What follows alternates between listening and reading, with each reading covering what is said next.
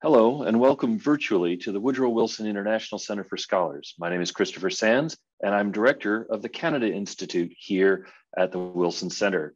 It's our pleasure to be able to host the experts meeting of the Canada-US Law Institute, one of the oldest and most prestigious organizations working between Canada and the United States to promote mutual understanding and to deal with some of the important legal issues that can divide our two countries. To open us up today, I'm pleased to introduce a good friend, Stephen Petrus. He is director of the Frederick K. Cox International Law Center at the Case Western Reserve University School of Law and the U.S. director of the Canada-US Law Institute. I should note, though, since this is a meeting full of lawyers, we were lucky to get Steve. He spent 20 years as a leading light in the legal world working at Baker and Hostetler, a pretty well-known firm in Washington, Cleveland, and just about everywhere else. So over to you, Steve, and welcome to everyone to this CUSLE event. Thank you, Chris, and welcome everyone to the Canada-US Law Institute program on Taking Control. The United States and Canada respond to supply chain challenges from China. And it's a pleasure to welcome everyone on behalf of the Canada-United States Law Institute, which is in its 41st year, started in 1976. And we have our two chairs here, and I wanted to say just a brief word about the program. We're going to introduce our two co-chairs, our two esteemed co-chairs, and then the program, once we have our keynote speech, will be taken over by Ted Perrin, our managing director, and he'll direct us for the rest of the program and coordinate the questions and answers. So at this time, I'd like to introduce our two co-chairs to say a few words. First, I want to introduce Jim Peterson, former Minister of International Trade of Canada and a long-standing member of the Executive Committee of the Canada-US Law Institute. Jim, over to you. You're on mute, Jim.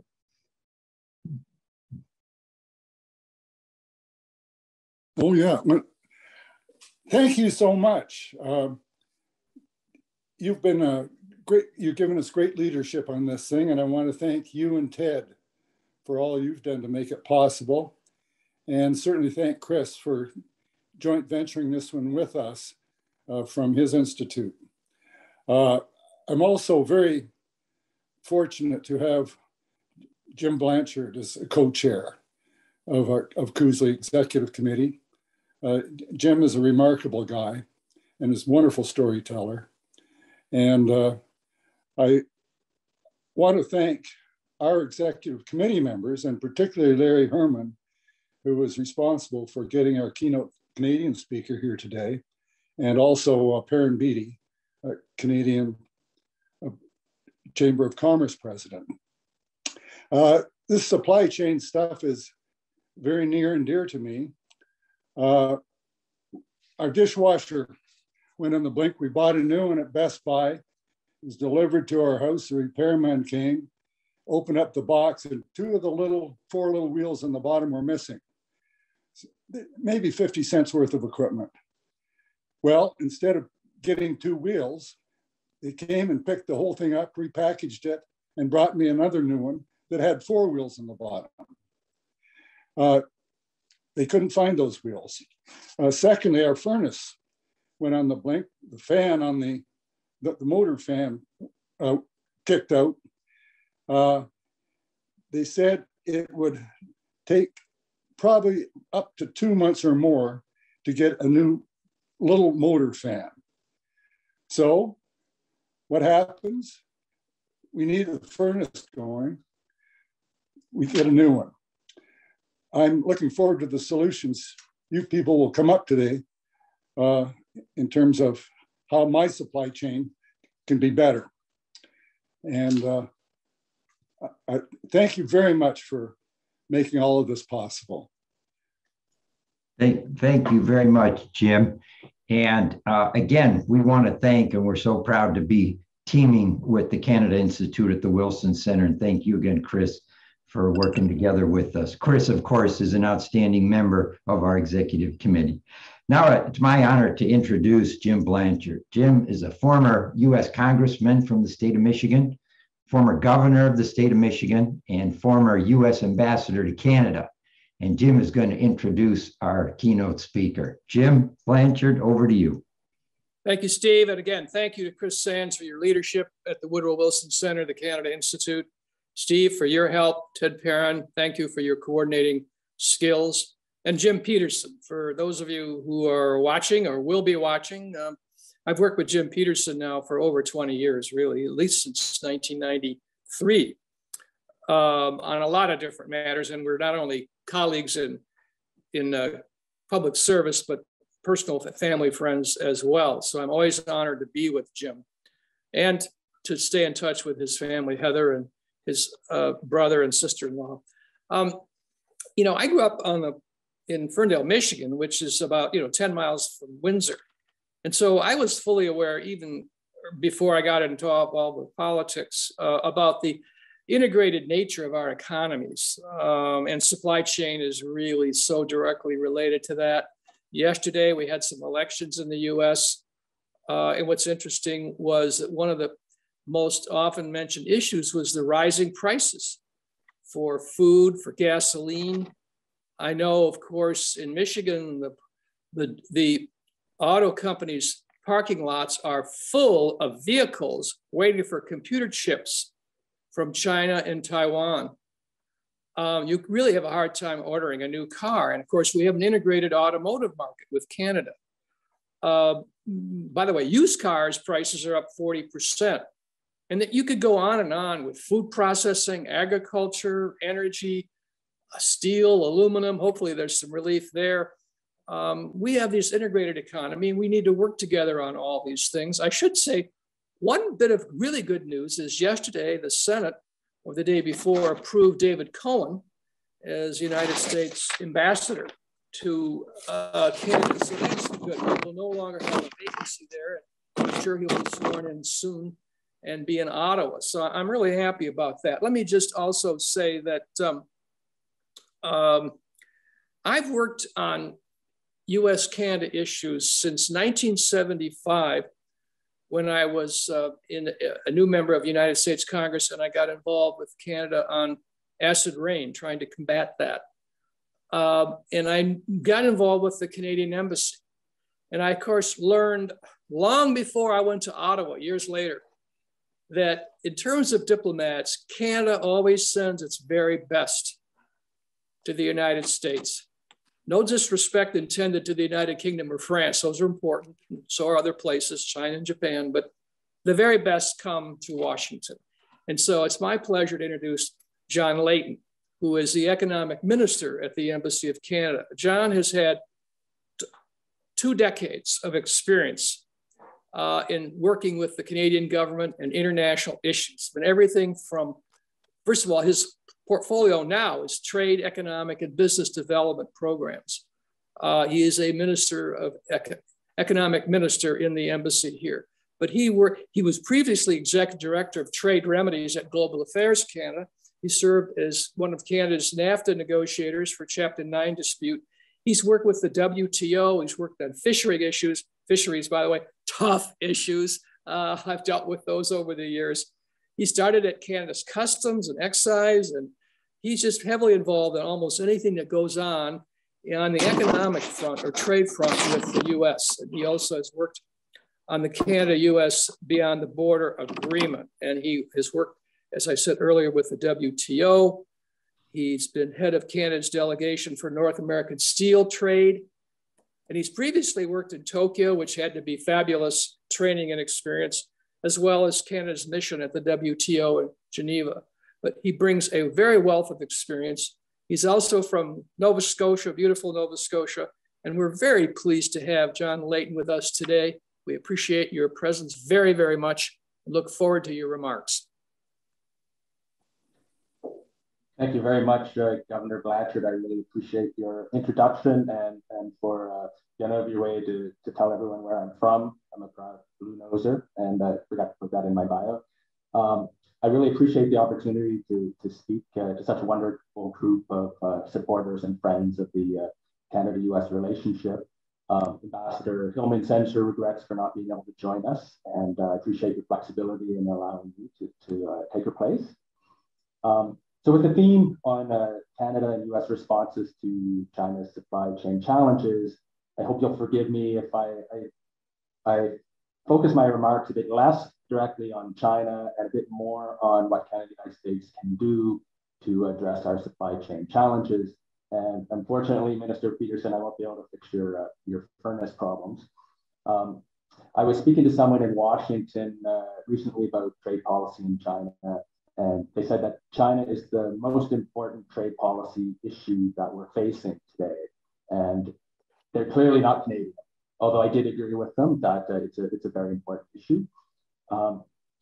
As a Canadian, I'd like to touch on a few things that are really of great interest to Canada. Starting with I'll start with the beginning with the COVID pandemic and how it highlighted the importance of resilient Canada-US supply chains. You know, like all governments around the world, fighting the pandemic has been the most important challenge for the Canadian government since early 2020, and protecting the health and safety of Canadians is primordial, and also ensuring economic recovery and economic stability.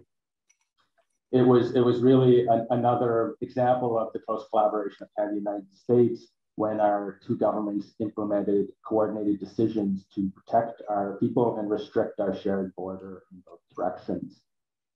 This unprecedented action was really a keen reminder about that, no two nations depend on each other more than Canada and the United States for their mutual prosperity and security.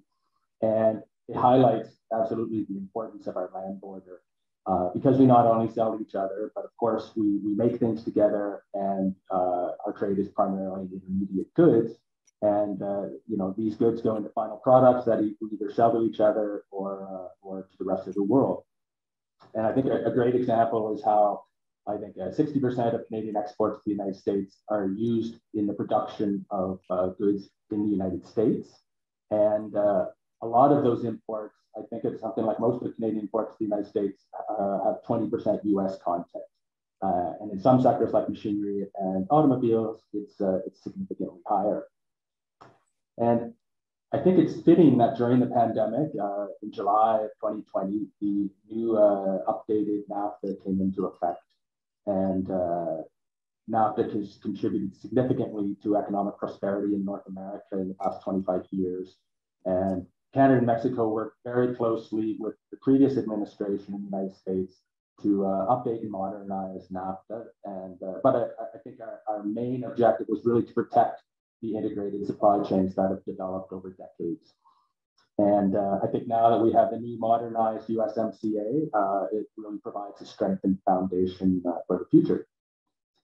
But back to the challenges of the pandemic. When we were working together with the United States on the border, keeping our supply chains working was a prime interest when we closed the border to non-essential crossings. And we made sure that life-saving goods like food and medical supplies could still flow freely. We made sure that essential workers could continue to cross the border, like the 1,500 Canadian healthcare workers that work in Detroit hospitals and care centers, and the thousands of professional truck drivers that crisscross North America, keeping goods on our shelves. And I think it's really quite remarkable that despite the drop in passenger volumes and traffic across the border by more than 90% in 2020, the rates of cross-border trucking actually increased. And by September 2020, the trucking volume was up 8% compared to the same period before the pandemic. And then just quickly, at home, Canada took measures to make sure that the border was still, that important goods would still keep crossing the border. We took temporary measures to liberalize trade in medical products, including waiving duties and taxes on imported goods for emergency use. And we haven't imposed any export restrictions on medical products. And we also relaxed certain regulatory requirements and approval procedures for PPE and other medical materials. And I think overall, again, despite closing the border to non-essential travel, our bilateral trade flows ended up being 85% of the levels of 2019, which is really a remarkable outcome given the border restrictions. And I think all of our work together on the border and on medical supply chains has really underscored Canada as a reliable trading partner for critical goods.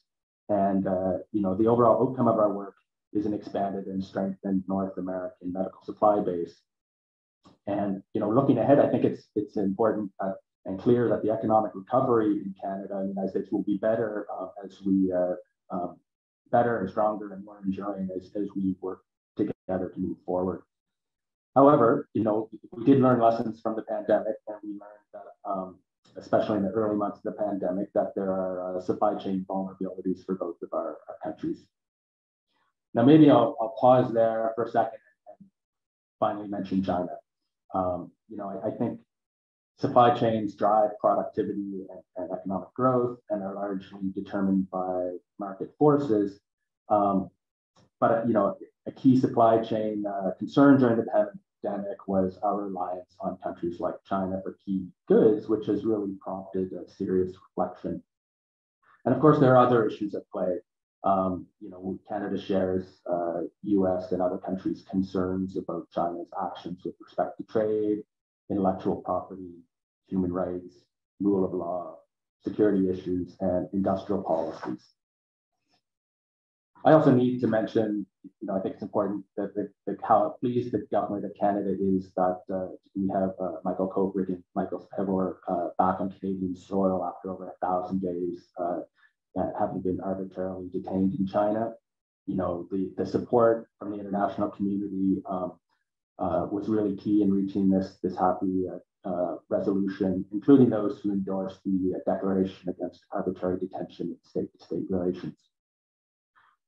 I think from this experience, we recognize that, the world has changed and perspectives of Canadians have changed. And, we can't simply return to business as usual. I think it's fair to say we'll continue to pursue our interests in China based on international rules and results for Canadians. But the Canadian government will also be firm in defending Canadian values and interests, including as they relate to our shared concerns around human rights and international labor standards. We've taken trade-related measures in response to concerns of human rights, the situation in Xinjiang, and in coordination with the US. Global Affairs Canada has also issued a business advisory to caution Canadian businesses about the risks of supply chain exposure to entities that engage in human rights abuses, including forced labor in Xinjiang and involving the Uyghur ethnic minorities. So Canada is very keen on working with the United States and other like-minded countries to address global issues, or to address our joint concerns, including in multilateral organizations. We do recognize that there are areas where we need to work with China to address global issues such as climate change and health issues. And I think as Canada and the United States work together to align our approaches on issues of common concern, we also need to work together to ensure that we have secure and resilient supply chains in critical areas.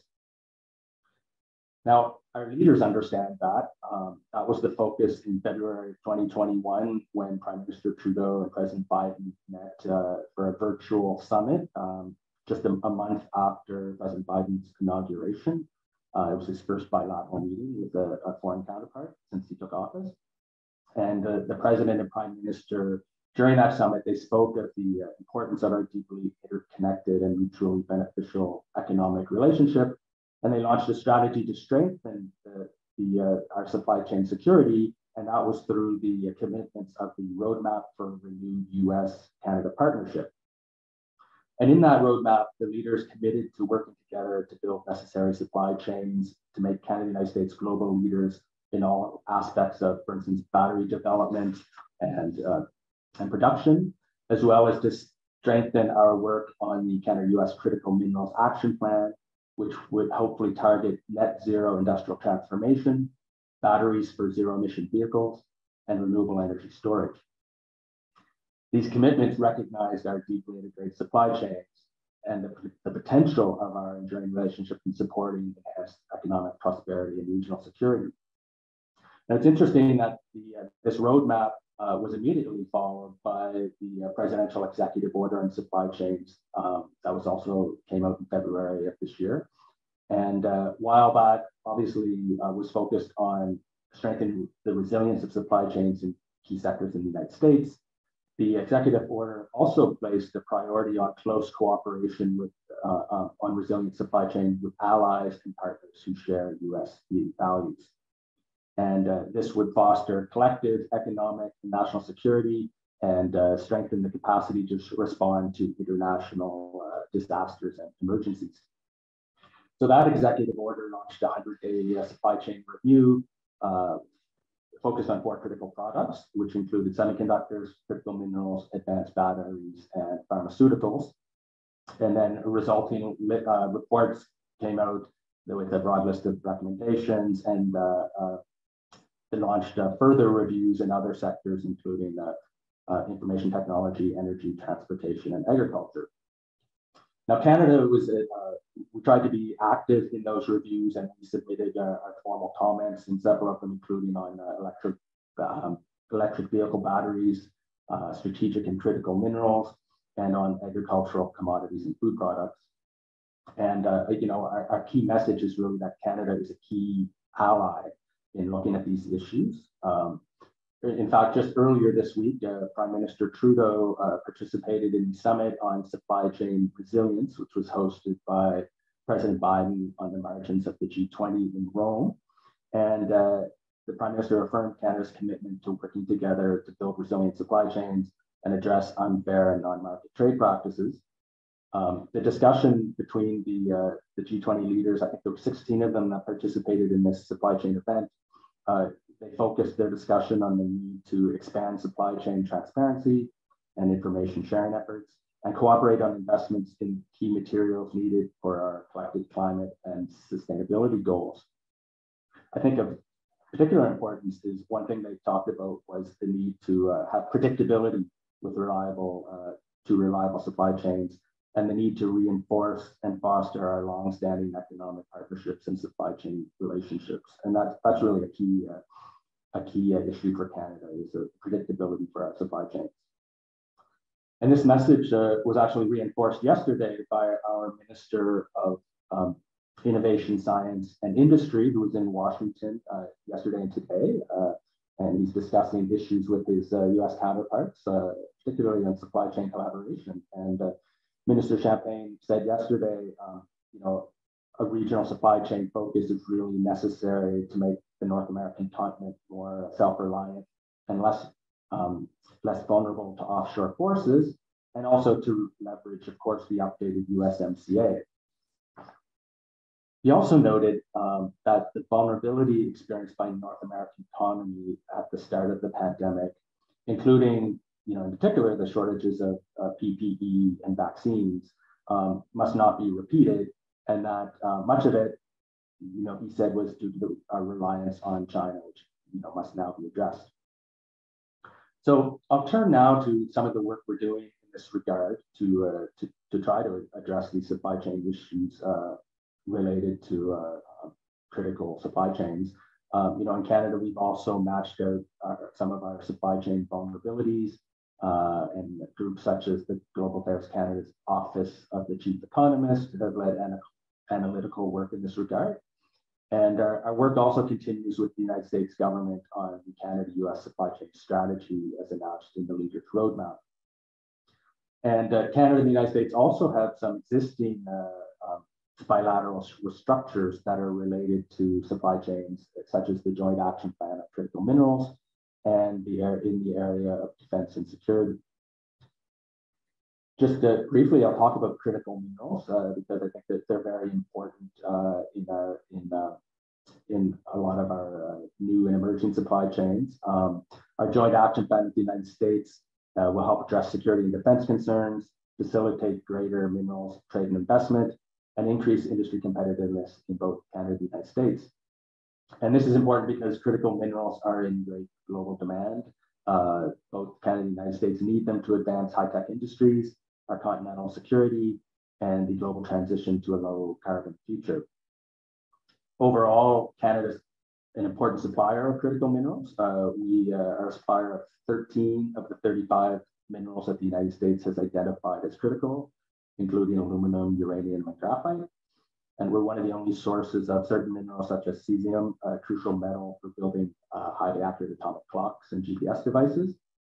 Canada is also a majority supplier of critical minerals such as rubidium, used in high-tech vacuum tubes, potash, and magnesium, which is used in manufacturing lightweight items for vehicles, vehicle engines, and mobile phones. And in addition to this government collaboration, there's also a lot of business collaboration in these areas where there's a lot of, where they recognize the potential for collaborating with like-minded and secure partners. And it's only natural, I think, to follow the discussion of critical minerals with by touching on the issue of defense and security. The United States, I think, has long recognized that the world is safer and more prosperous with the collaboration with its closest allies, and that our defense collaboration is key to the stability and longevity of our supply chains. We're actually integrated partners and integral partners in one another's national security. We share the most integrated defense industrial base in the world, founded on long-standing production agreements stretching back to the 1960s. Through this cross-border defense trade and the U.S. national technology and industrial base, where Canada is recognized as a domestic supplier in U.S. law, we've established efficient and long-standing defense supply chains. And while this strong industrial base is primarily about our shared security, it also brings tremendous commercial benefits to our two countries. So after touching on the important work that we're doing on supply chains with the United States, I need to take a minute to mention, one of the key tasks that Canadian representatives from the United States have on our plate, and that's unfortunately defending our integrated supply chains from getting unintentionally sideswiped by U.S. policies. While such policies never appear to target Canada, discriminatory measures that undermine our supply chains harm both Canadian and U.S. workers and businesses, and only make it harder to achieve our goals. For instance, one issue that has been on our minds is the inclusion of expanded domestic content requirements, known as Buy America, of course, in the infrastructure package that's now before the House.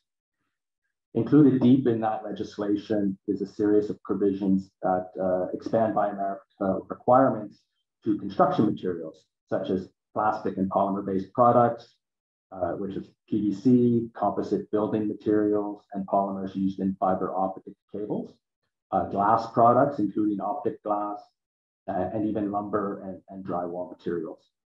The draft legislation would also extend Buy America requirements to a whole new range of infrastructure projects not currently covered by these rules, including buildings, broadband infrastructure, and the electric grid.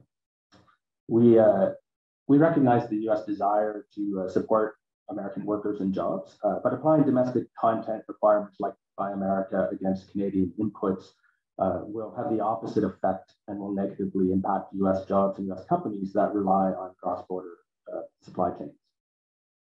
Likewise, another issue that's currently in U.S. draft legislation is a proposed tax incentive for electric vehicles that's in the Build Back Better Act, or also known as the Budget Reconciliation Bill. And that includes protectionist and unlawful, according under the USMCA, elements that discriminate against vehicles and parts that are produced in Canada, and significant concern for Canada and our automakers and our unions as they risk these provisions risk undoing decades of immigration in the auto sector. In fact, as I touched on before, the auto sector is one of the supply chains that are most intricately linked between Canada and the United States. And by the time a car rolls off the assembly line, the parts and components have crossed the border multiple times. So and I think the vehicles assembled in Canada are on average made up of 50% US content, as Canada imports more than $21 billion a year US auto parts to go into our auto manufacturing. So any measures that harm Canadian automobile production will also result in lost US jobs in the Great Lakes region. So our message to the administration is really that we should be focusing our efforts on how we work together to meet our shared climate action objectives, which includes transition to electric vehicles, and how Canada could be a strategic partner as a stable, secure, and trusted supplier of critical minerals for batteries. Canada is a source of all the minerals required for battery production, including we have large nickel and cobalt reserves.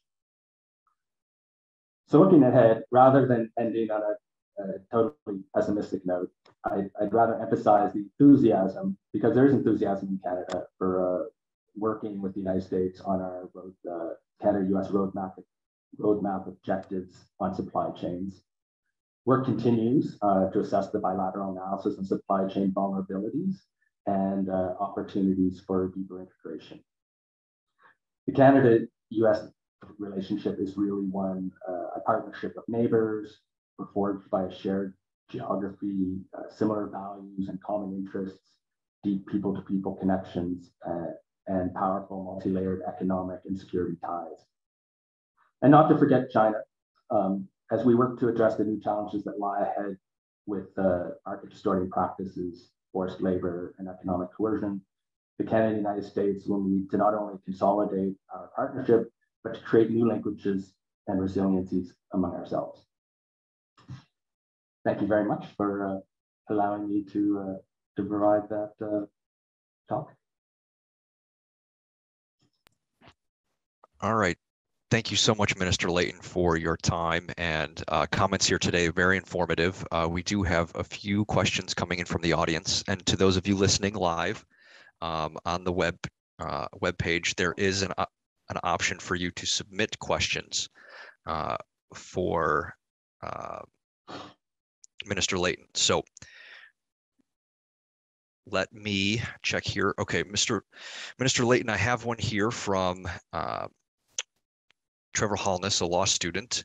He writes, you have mentioned critical minerals several times. How does Canada protect critical mineral resources while the Investment Canada Act does not necessarily require review of acquisitions of mineral resources prior to production?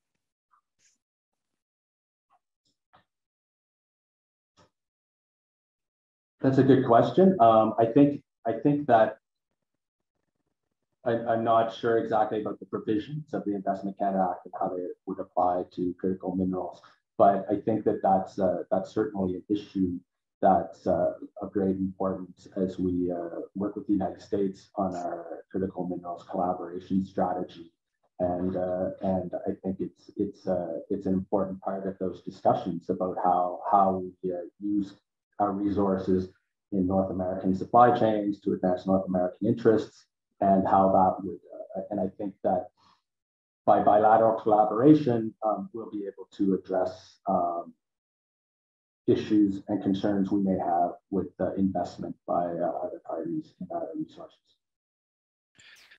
Thank you for that. This next question turns to your comments on how the United States can and Canada can address some of the vulnerabilities in our supply chains that we're seeing right now. The requester asks, what specific steps could Canada and the US take, if not already taking, to address some of the issues that we're seeing with disruption, unavailability of parts and inputs and those sorts of things?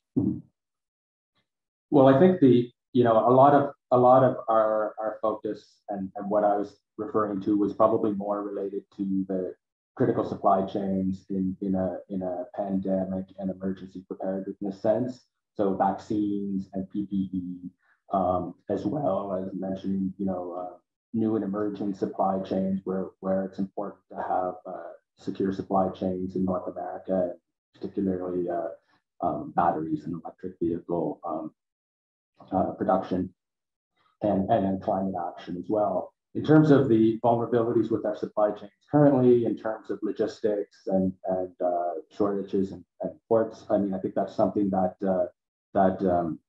our transportation experts are looking at, and we'll work together where possible. I think we're also concerned about the shortage of semiconductors. And I know that while Canada is not a major manufacturer of semiconductors, we do have an industry, and that's something that we're interested in working together with like-minded countries to see how we can try and secure those supply chains. All right, thank you. And I think Chris Sands has a comment to put to you as well. Sure. Thanks, John, so much for coming. And I really appreciate the presentation. Just sort of a two-parter question. Looking at moving towards electric vehicles, I wonder what Canada has been able to do with the Biden administration to make some progress in not having us basically have a subsidy war like we used to have in the 80s over new plant locations, try to work cooperatively to provide the kind of support infrastructure, subsidies, and other things that are necessary to bring us more of an electric future. And then I have two sort of related questions. One is on the electricity grid side, in terms of providing strong baseload for an expanded electricity demand, which would follow electric vehicles. I know Canada has had a bit of a setback on hydroelectricity through Maine to Massachusetts, but not only hydroelectricity, but also nuclear, small modular nuclear, which has a lot of promise for the American Midwest and other parts of the country. How can Canada be part of the grid expansion that would that would support us moving towards electric vehicles? Thanks for that question, Chris. There's a lot there. I guess starting with electric vehicles, Canada's always concerned about subsidy wars. We're a smaller country, and it's some countries have deeper pockets.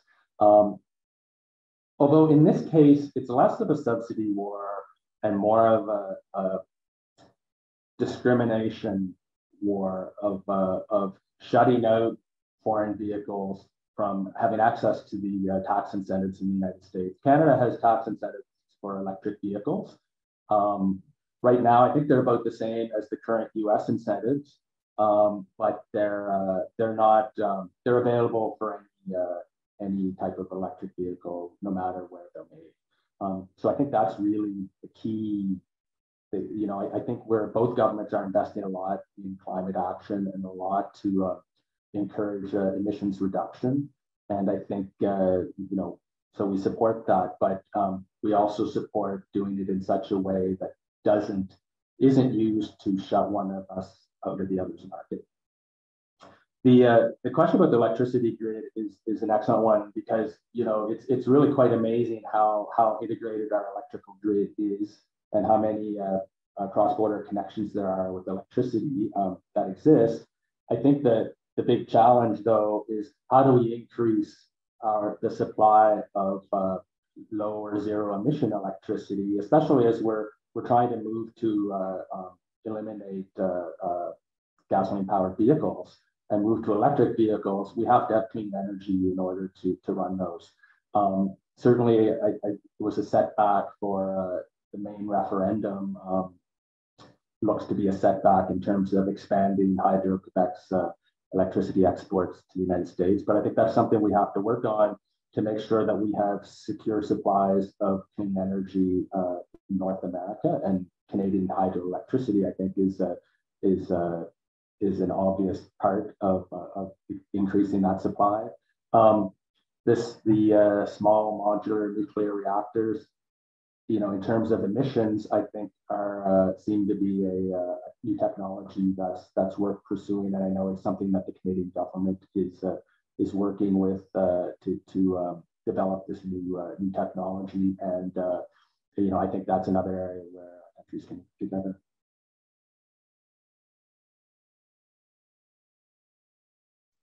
Thanks very much. Ted, do you mind if I ask one more? I don't want to push my luck. That's all right, Chris. I think we have time for just about one more. Thank you. All right, thank you. So my other question, John, is about the border. with the COVID border restrictions, they haven't interfered with the goods flow. So we kept our supply chains going there.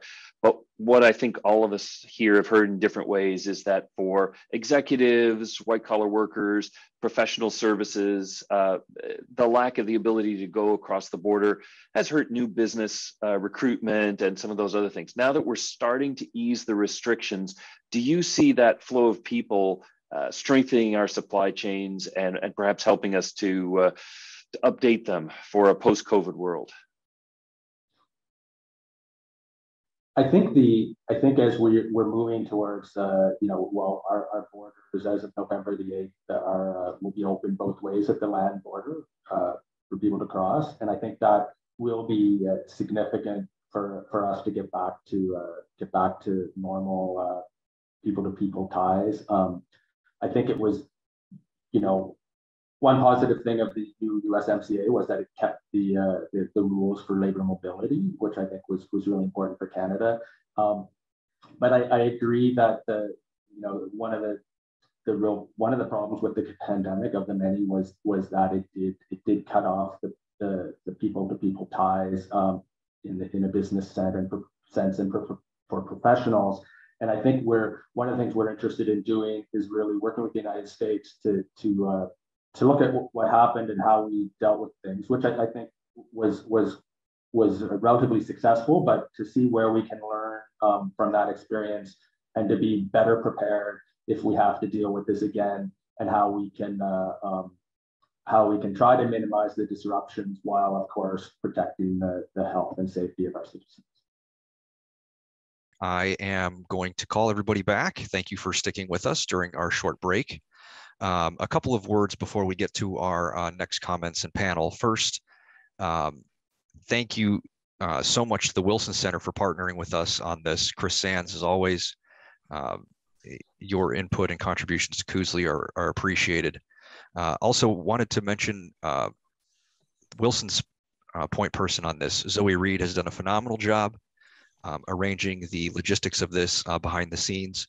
So even if you don't see her today, Zoe, thank you for all the time and attention you've put into making this a success as well. Also, a couple of thank yous to our sponsors.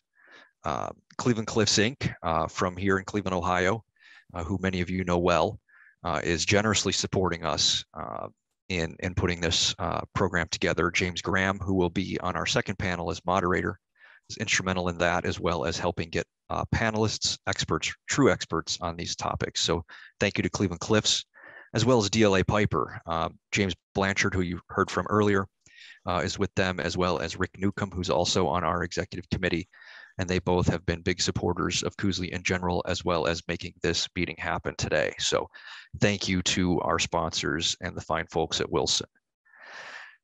Joining us at this point, one of our two co-presidents, Michael Scharf, Dean at Case Western Reserve Law School in Cleveland, is with us. Thank you, Dean Scharf, for being here today. I'll turn it over to you for a few brief comments on what we do at CUSLI and our two law schools. So thank you. Thank you very much, Ted. And I will be very brief because we're all very eager for this excellent panel that we're about to see. Case Western Reserve University has been partnering with Western Ontario School of Law for the Canada-US Law Institute for almost 50 years. And every year we do a major conference, and for the last decade, we've been doing these experts meetings. We're very fortunate to have the partnership of the Wilson Center for the last couple of years.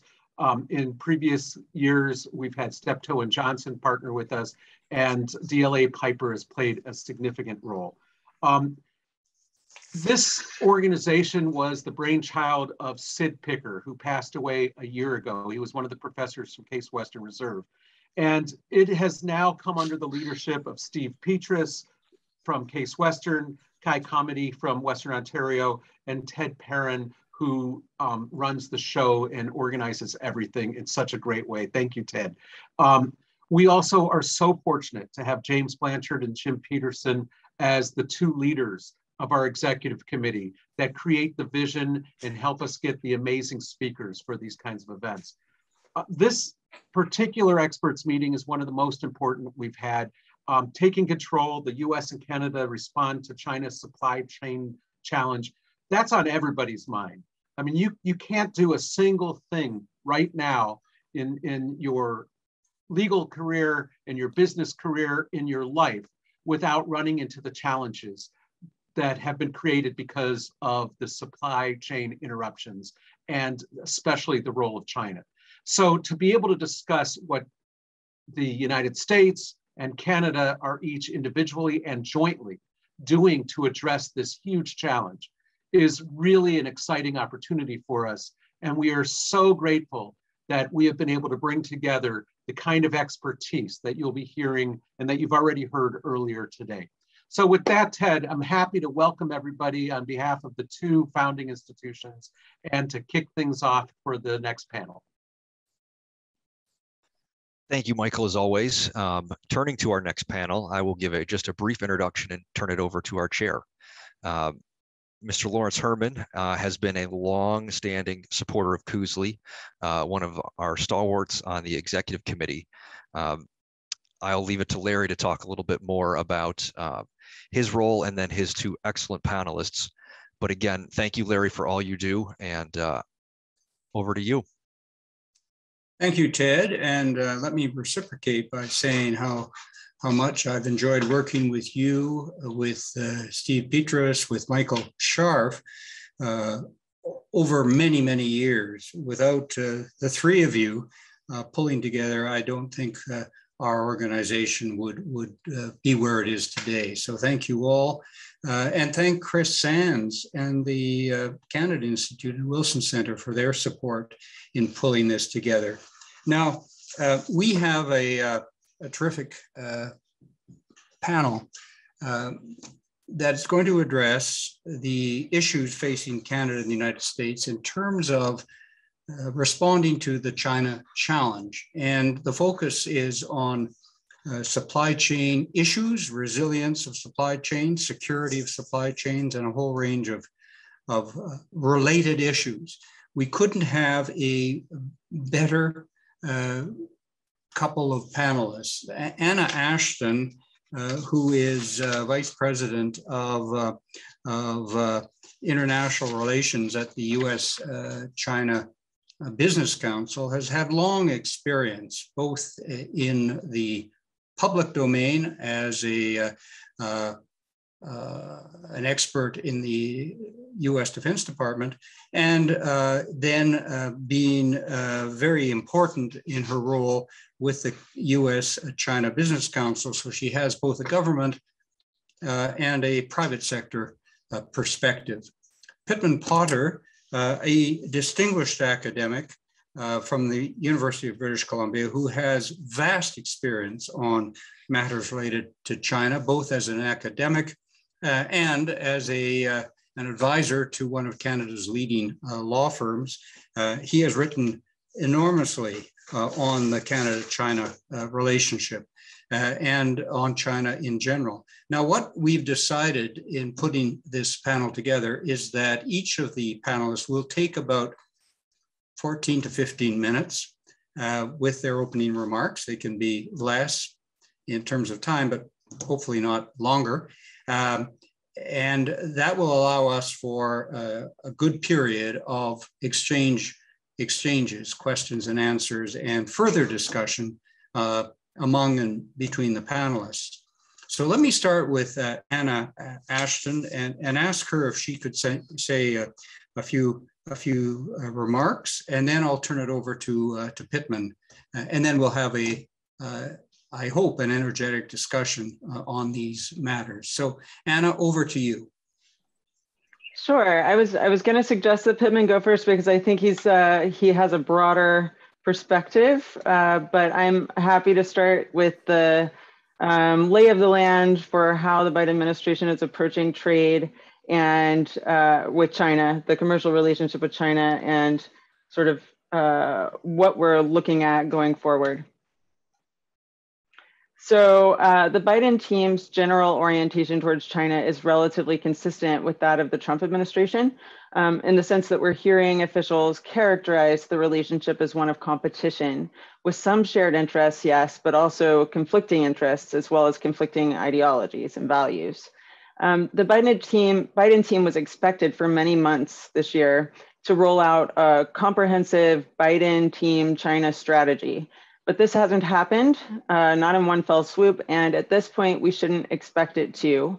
Ambassador Catherine Tai spoke at CSIS in October and laid out a blueprint for what she called the initial steps that the administration will take in addressing the bilateral commercial relationship.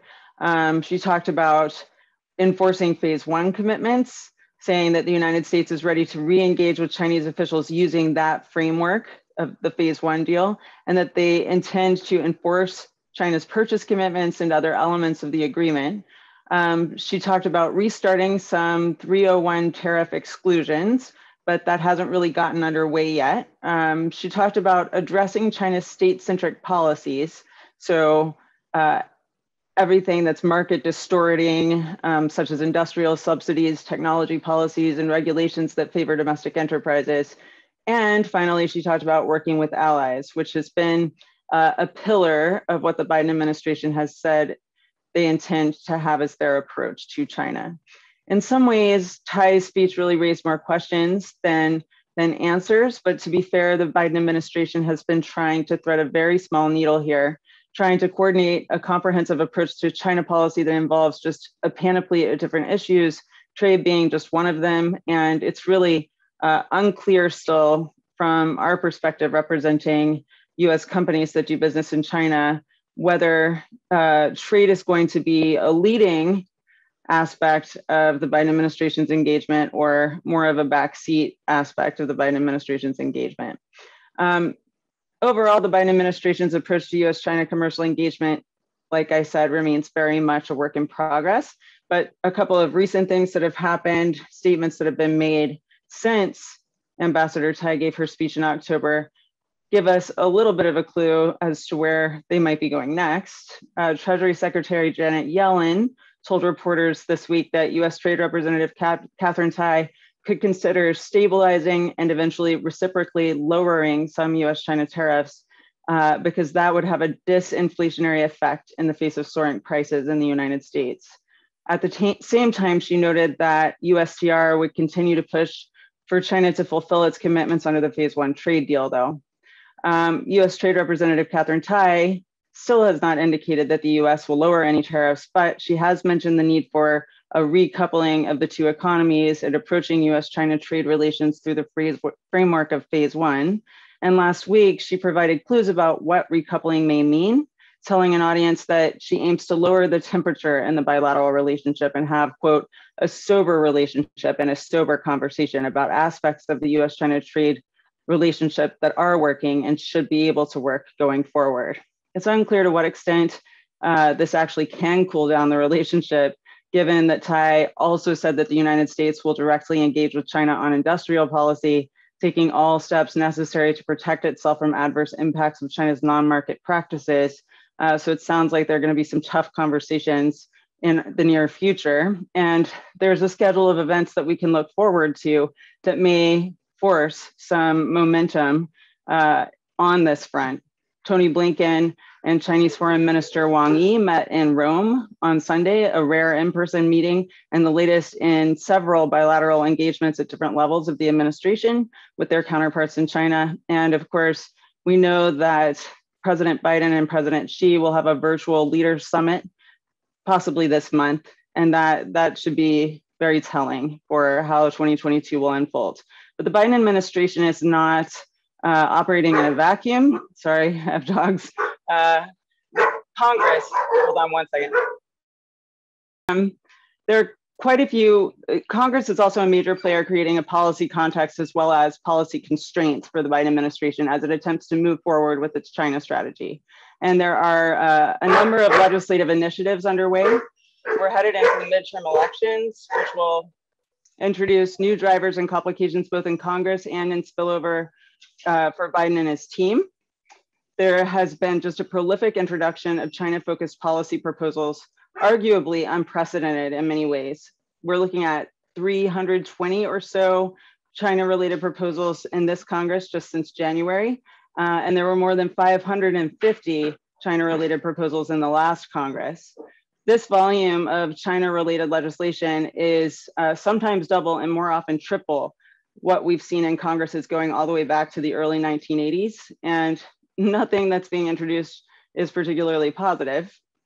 The idea of a bipartisan China consensus is something that gets talked about a lot in the press, especially when it comes to what's going on in Congress, but it's a little bit misleading. In many respects, given how little our two major parties agree on domestically, and given the razor-thin majority that Democrats have on the Hill, there's sort of a need to invoke China as a hook for people in both parties pushing domestic initiatives and other policy priorities. So we're seeing a lot of legislation that has China in it, but maybe actually domestic in its focus. And even as China is getting invoked to get all sorts of things done that aren't even really necessarily about China, it's also increasingly complicating cooperation and emerging as a major area of contention between the parties, especially as we head into the midterm elections where both parties are going to want to position themselves as the better option for addressing the China challenge. It's really important in all of this that the United States be able to act together with its allies and trading partners, as the Biden administration platform is intended to prioritize. One problem with the pressures coming from Congress regarding China policy is that they are largely directing unilateral action, and unilateral approaches are likely to undermine US interests rather than accomplish much in the way of encouraging China to change various behaviors. The United States needs issue-based coalitions to deal with problematic Chinese behavior, and there are also areas where we need to work together with China to address common challenges that are more global.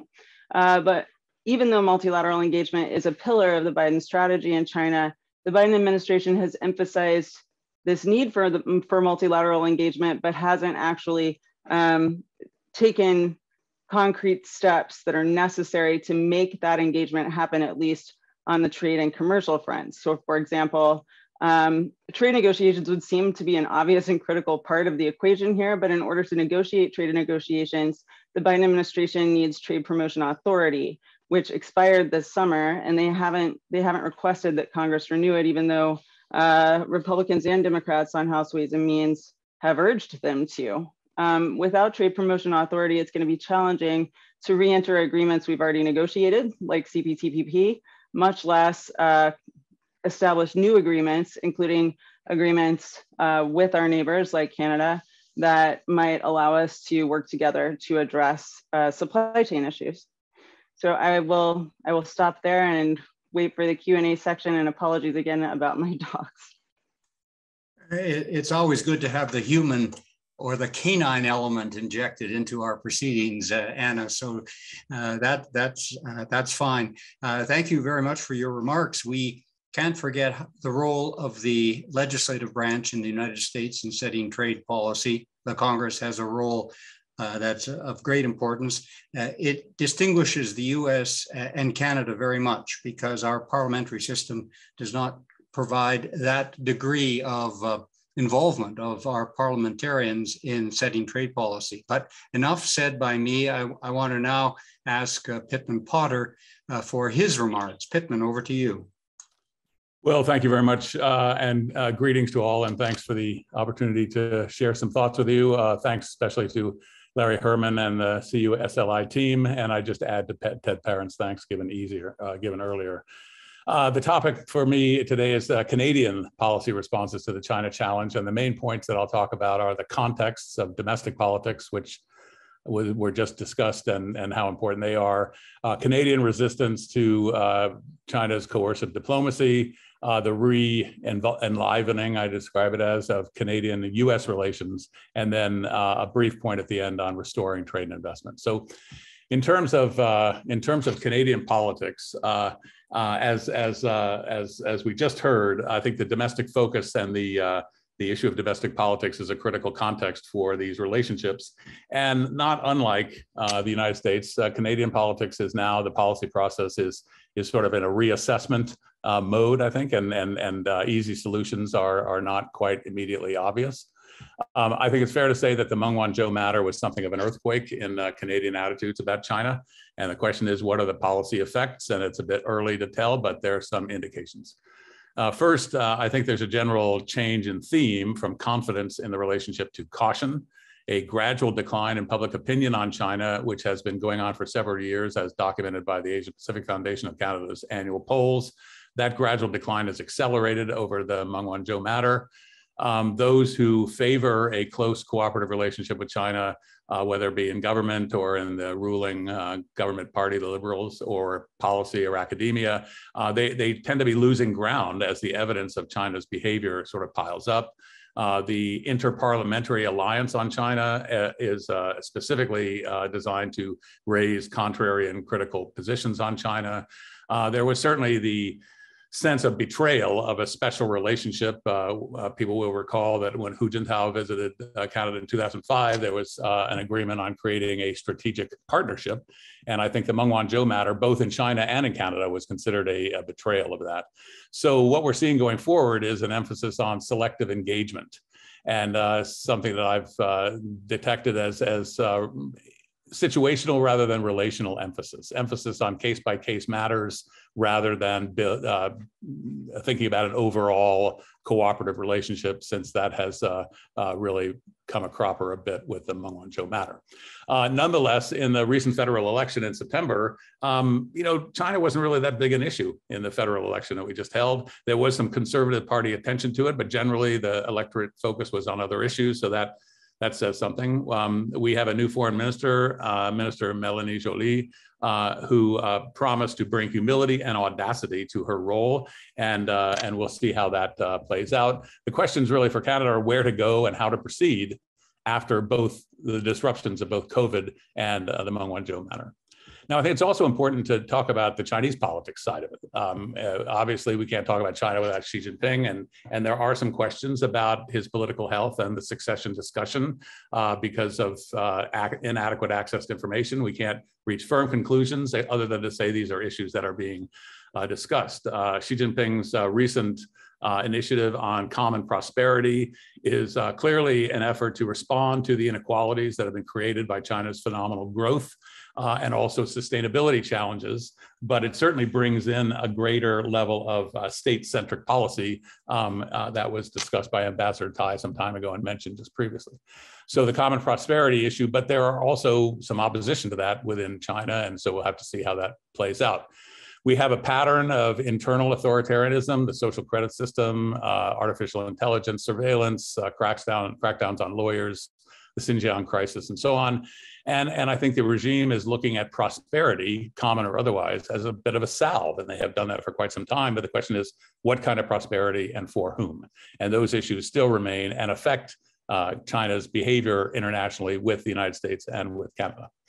There's also a level of international authoritarianism, and we see the attempt to bully Canada over the detention of the two Michaels in the Meng Wanzhou matter. We see the sanctions against Australia. We've seen the behavior in Hong Kong and Taiwan, although China would not consider those to be international issues.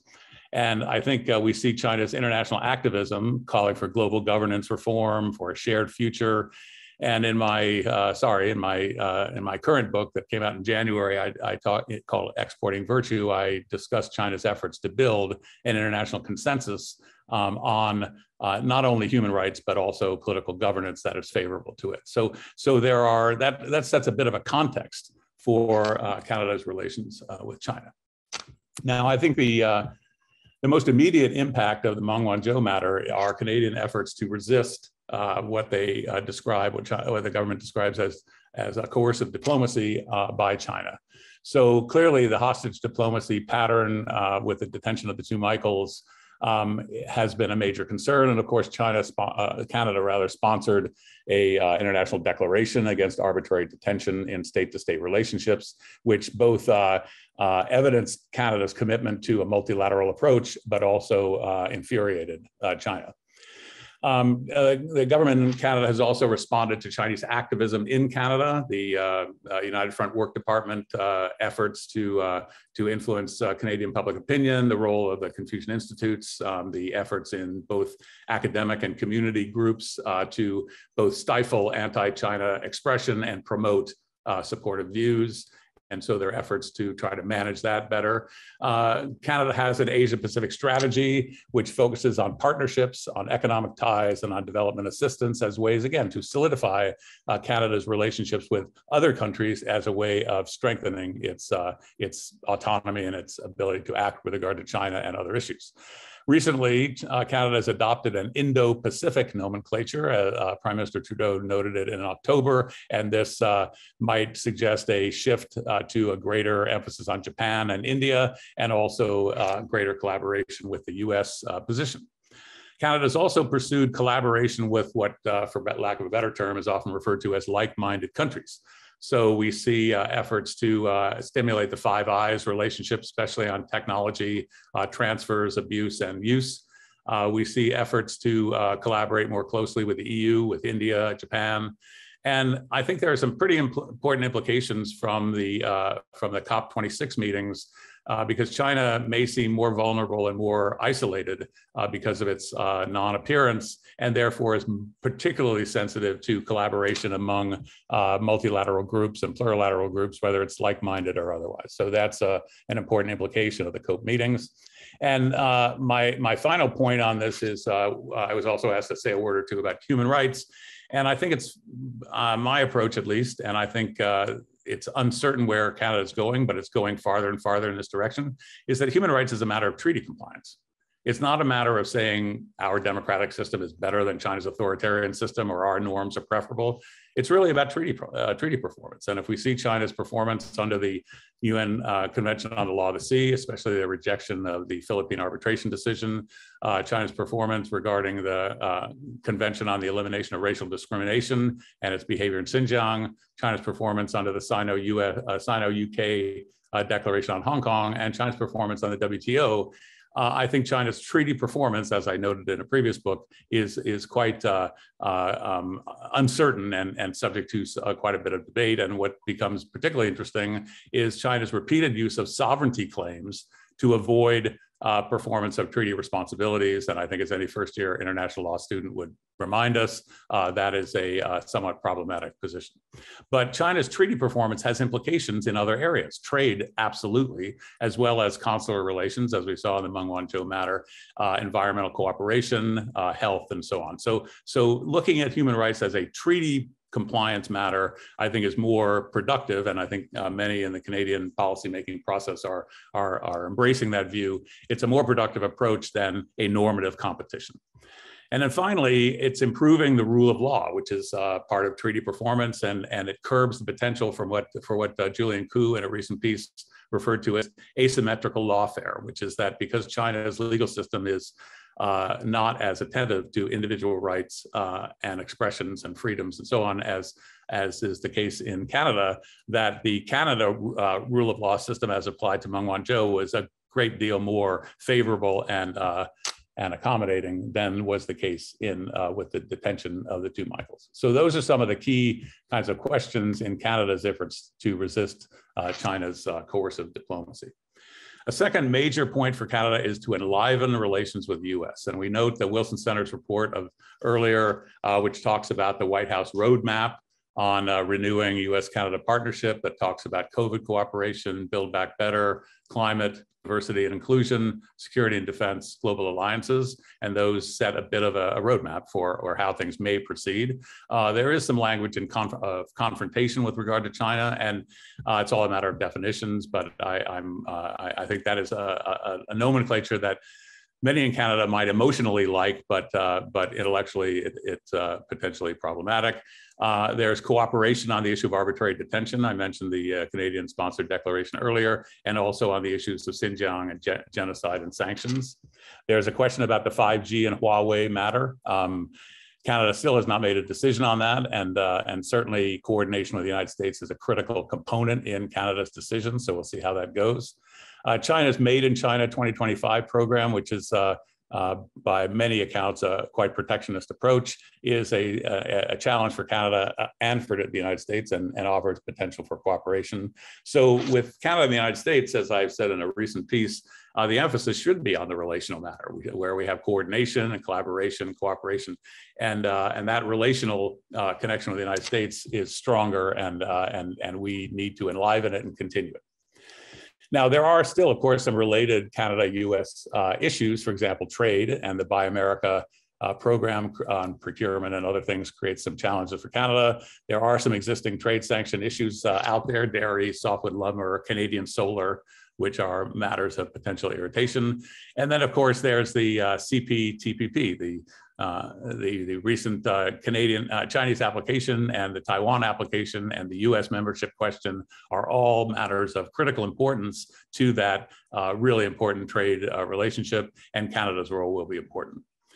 The second issue with the US is the AUKUS relationship, and what role Canada will play in that, particularly in light of the Five Eyes relationships, and that remains to be seen. We'll see how that spins out.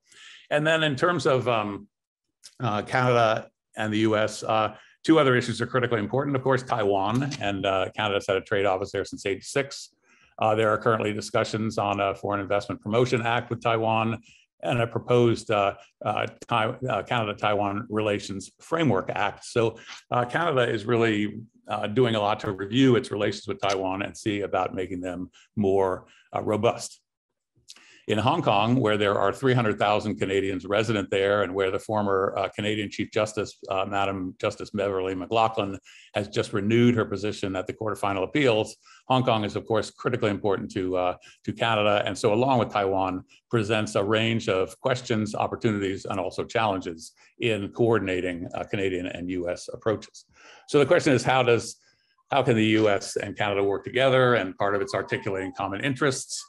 Part of it is to articulate principles of China engagement, and part of it is to resolve bilateral differences, or at least not let them get in the way of overall cooperation. The last point I'd like to make in this brief presentation, and that is to the question of maintaining and restoring the Canada-China trade and investment relationship after Meng Wanzhou and COVID-19. I think that it's fair to say that China business was in large part a Canadian effort at diversification away from dependence on the US economy. But now Canada is looking elsewhere, to the Indo-Pacific, especially India and ASEAN, but also Latin America. But nonetheless, China still looms large, and the next panel will address these issues in greater detail. And we heard from just recently from Anna Ashton about a number of these important issues. I would just say from the Canada side, China is Canada's second largest trading partner, although former Foreign Minister Garneau noted in July that it accounts for only 5% of Canada's total foreign trade, lagging behind sales to the US and the European Union. So it's critically important, but it still has not displaced the US in terms of a matter of diversification. In fact, Canada-China trade increased in 2021 so far over COVID-influenced 2020, and it's returning to close to 2018, 2019 levels. And we've seen that in the reporting by the China Trade Institute at the University of Alberta, and also the Asia Pacific Foundation. And on investment, we've seen a fairly significant decline in 2019 investment and subsequent over pre-Meng Wanzhou investments. So the investment effect on finance, on energy, mining has been noticeable in the aftermath of Meng Wanzhou. There are a number of outstanding issues in the Canada-China business relationship. The first would be, of course, the Meng Wanzhou disruptions, restrictions placed by China on canola imports, pork and beef from Canada. There is, of course, the looming issue of Huawei and 5G. An additional question is the question about sanctions on Xinjiang-produced goods, and particularly cotton and tomatoes, which are finding their way into the Canadian economy despite public assurances of a ban on imports from Xinjiang. Another issue is coal exports to China after China's ban on Australian coal. And that creates a number of important opportunities for some major Canadian mining firms. And speaking of mining, the strategic minerals question is also critically important. It's a rare earth, silicon, et cetera, access and extraction. And there's a recent takeover battle of a Canadian mining company that has significant rare earth assets around the world. And it looks at the moment where a Chinese bid has now been challenged by a local Canadian bid, but those issues are going to be ongoing.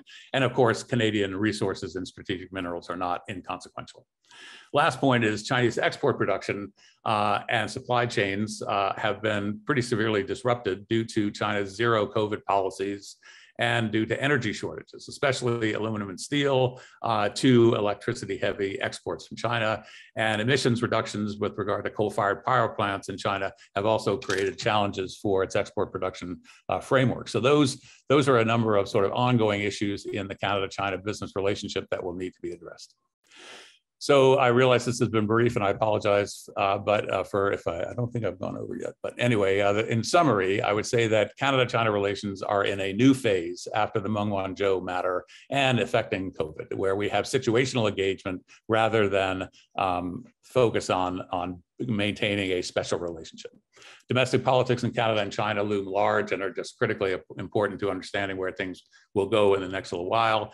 Canada's resistance of coercion, particularly the Declaration on Hostage Diplomacy, alliances, the rule of law, and treaty compliance are important components of Canadian policy initiative. And preserving collaboration with the US and with other allies is critically important. Canada, I think it's fair to say, is a more multilaterally oriented foreign policy than many other countries, and this will continue.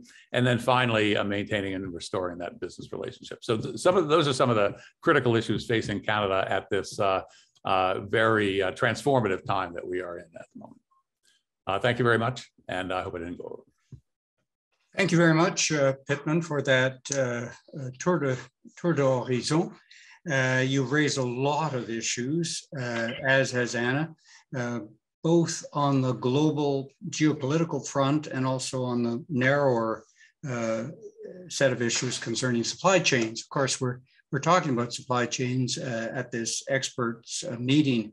And I wanted to know, first of all, before I get to some of the questions from our participants, whether Anna had anything that she wanted to say in response to Pittman and his overview. I think that was a great overview, Pittman. And I think many of the issues you raised that relate to supply chains, from Uyghur forced labor to the role of U.S. coal in China's energy environment versus Australian coal because of China's approach to international relations these days.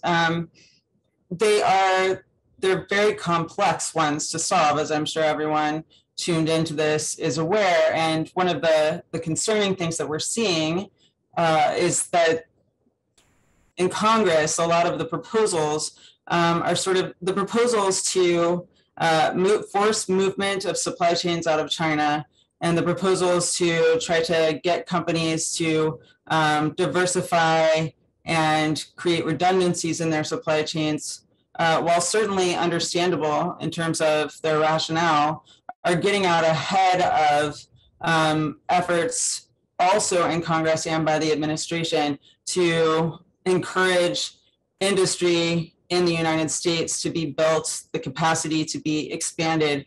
And there's a little bit concern on our part that we will lose access to the China market for a whole variety of things long before we actually have capacity or alternatives in place to mitigate the damage of losing that access. So one example is in the semiconductor arena. We've got proposals in Congress and from the Biden administration that would devote $52 billion to trying to beef up our ability to produce semiconductor chips here in the United States and also other high-tech goods, and to conduct more research and development in those areas.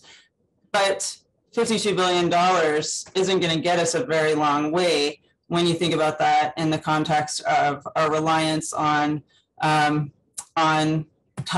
for semiconductors. Just what Taiwan produces in a month so so completely surpasses what we can currently produce in a month with the foundry that we have in New York State, that it's just kind of stunning.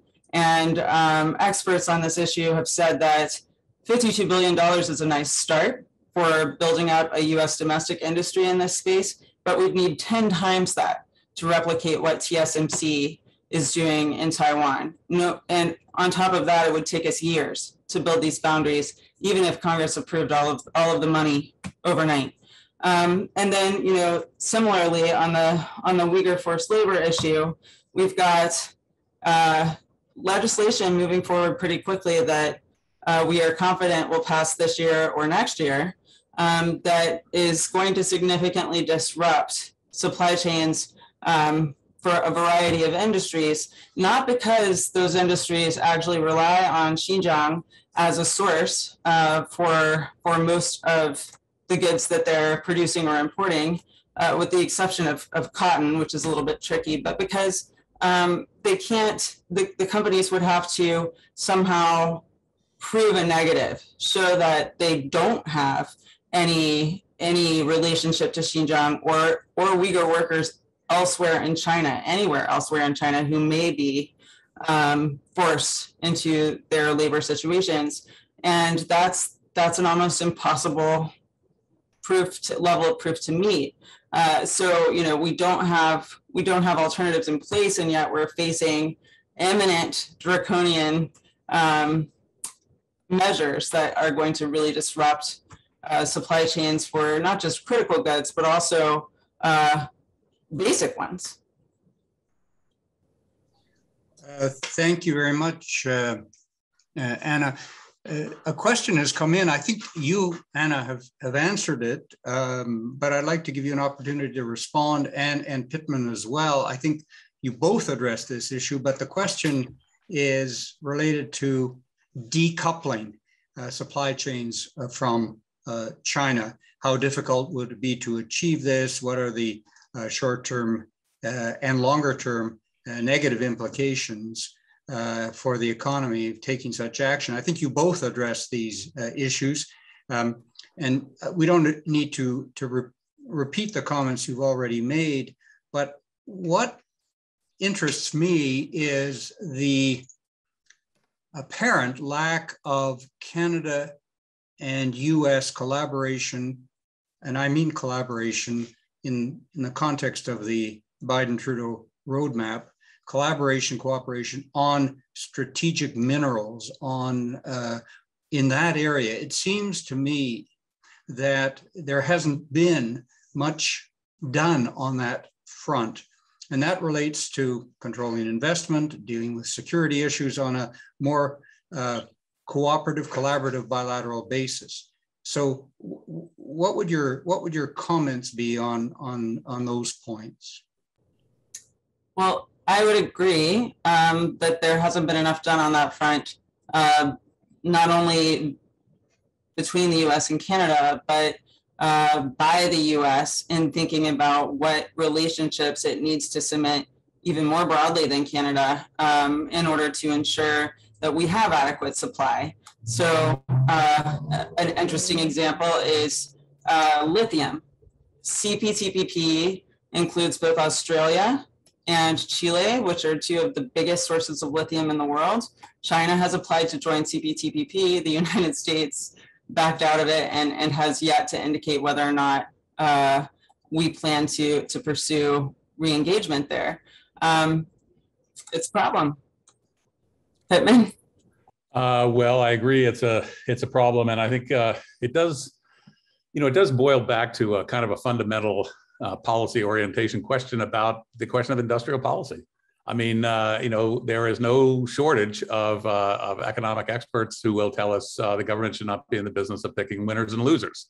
And we hear that discourse in Canada, and we certainly hear it in the United States. And so the question then becomes, well, okay, maybe we have a general consensus, and I think it's debatable whether we do have that consensus, but nonetheless, even if you presume there is that consensus on being careful about industrial policy, maybe you carve out exceptions for issues of strategic importance, but then the question is a definitional one of where the boundaries between strategically important industrial policy and general industrial policy and so on, and the inability to reach consensus just even on the process of how to forge that forward is a critical one. You know, one of the points that I think is also worth bearing in mind in terms of the points that Anna made just a minute ago about market access is on the coal side, for example, and other strategic minerals will be included in that. But some of the COP26 declarations are going to have a big impact on that, even if they're not regulatorily binding. They are certainly going to have an impact on public perception, on political perception, and so on. So those are some of the important issues coming out of that. And then, as has been evident in the Xinjiang forced labor question, it's the sub-suppliers. I mean, you know, it's not you can, in Canada, for example, I think we've got fairly strong confidence that textile companies in Canada are not willfully importing cotton produced with forced Uyghur labor in Xinjiang. But at the same time, they can't control their sub-suppliers. And that's what the supply chain difficulty is all about. And micromanaging that supply chain is, well, it's both practically difficult, but it's also legally potentially problematic. And having spent a fair amount of time in Xinjiang over the last, I stopped going about 8 years ago. I did an earlier book on Xinjiang policy and paying visits to the cotton farms and to the tomato factories that are run by the Bingtuan, by basically PLA associated production arm. And so, and you see very clearly there, even before all of the detention camps and so on, a fairly rigorous, controlling, and some would say abusive labor situation, even aside from the detention camps issue. But it's controlling the sub-suppliers and monitoring them that makes the control of the overall supply chain more difficult. Coming back to the point of Canada-US collaboration and cooperation on these issues, and I want to address Pittman's point about human rights in Xinjiang. In the context of the Canada-US-Mexico trade agreement, we call it CUSMA, and in the US it's called the USMCA.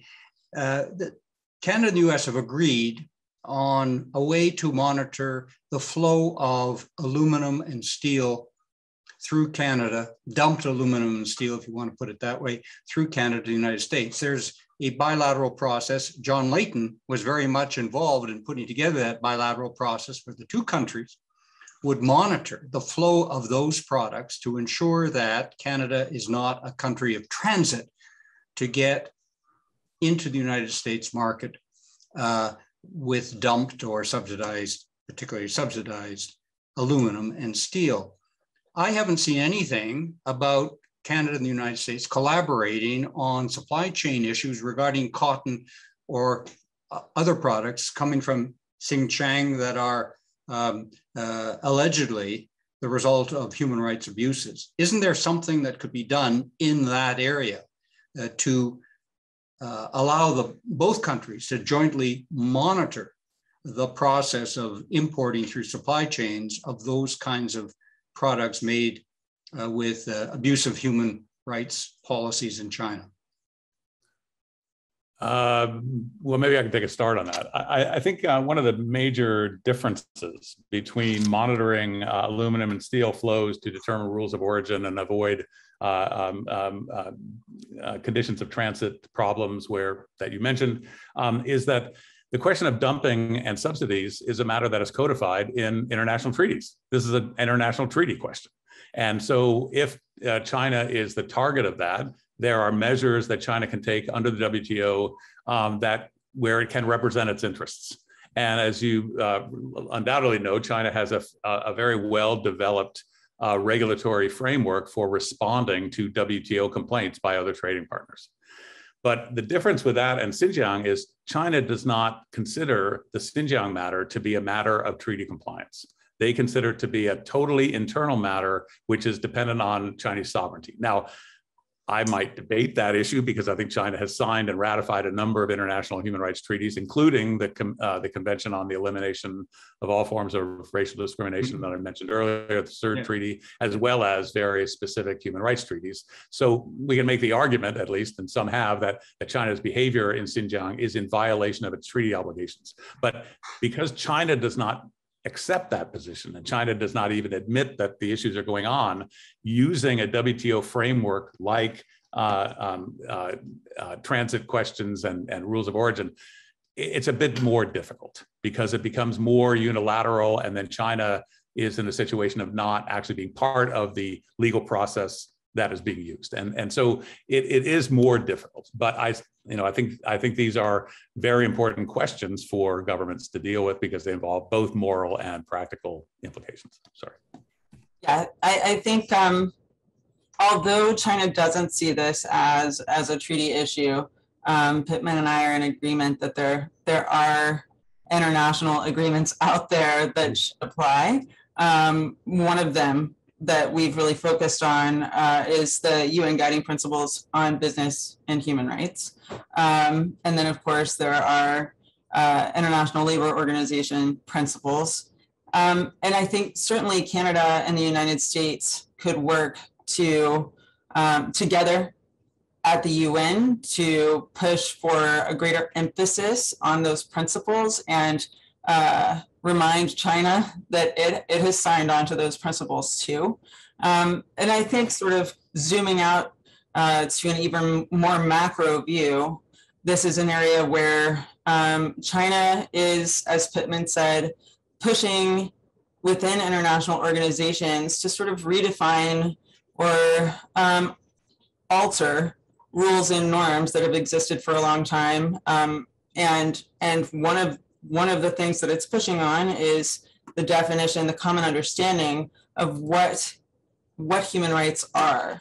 From China's perspective, it is human rights are about meeting basic needs, shelter, food, security. And from a Western perspective, human rights go much further than that. And individual liberty is an important piece. And I think the US and Canada, to the extent that we're able to cooperate in ensuring that we are bolstering the accepted longstanding view of what constitutes human rights and pushing back against a narrower, more basic view of human rights that doesn't include some of the things that we think are critical. That is another area where we should be working together. Can I just add one final note on that? And that is that I did a lengthy report for the Asia Pacific Foundation about 5 years ago, I guess it's now, on the integration of human rights and business. And that contains a number of points that Anna just made. But the other thing I would say is that this distinction between the positive rights, which are rights to health and housing and so on, and the negative rights, which is rights insulation from government interference, China has not, there are problems in China on actually both sides of that equation, but that is not an either or set of choices in international human rights law, because international human rights law makes it very clear there is no hierarchy and you don't pick one or the other. They're all interdependent and indivisible and so on. So I think there's a normative question here that is at the root of the ability to reach some kind of consensus or at least agreement, even an agreement to disagree on these points. And they have a big impact on the perception of China and a big impact on and the reality of China, but also a big impact on how we manage that relationship going forward. It also seems to me that picking up on the points that both of you have made, there still is room for much more cooperation, collaboration, working together between Canada and the United States on a lot of these issues, both treaty related and non-treaty or soft law related, dealing with, for example, UN declarations that China has signed on to respecting human rights. I'll give you an example, and it goes a little bit beyond the supply chain issue. But for example, in the case of the two Michaels, now our American friends may have some knowledge of that issue. There was no doubt that China was in breach of its obligations under the Vienna Convention on Consular Relations. There was no doubt about that. And I think that's an area where Canada and the United States could kind of form a joint effort to ensure that China meets its treaty obligations in that regard.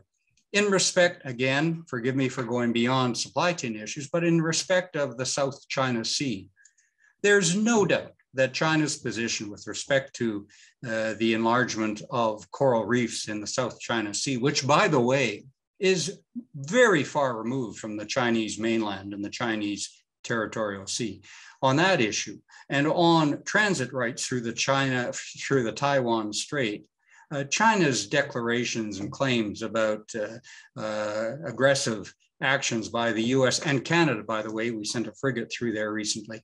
There's no doubt that that is beyond any merit in terms of the law of the sea convention and customary international law involving transit rights. Those are areas where Canada and the United States have common interests, notwithstanding the fact that Canada is a small player, US is a global force. And on coming back to supply chains, I still think that there is much more room for joint efforts on the part of our two countries, even with the economic and geopolitical imbalance in the relationships. And we could do more in that regard. Those are just my comments, but I wondered if either Anna or Pittman had anything to say about that.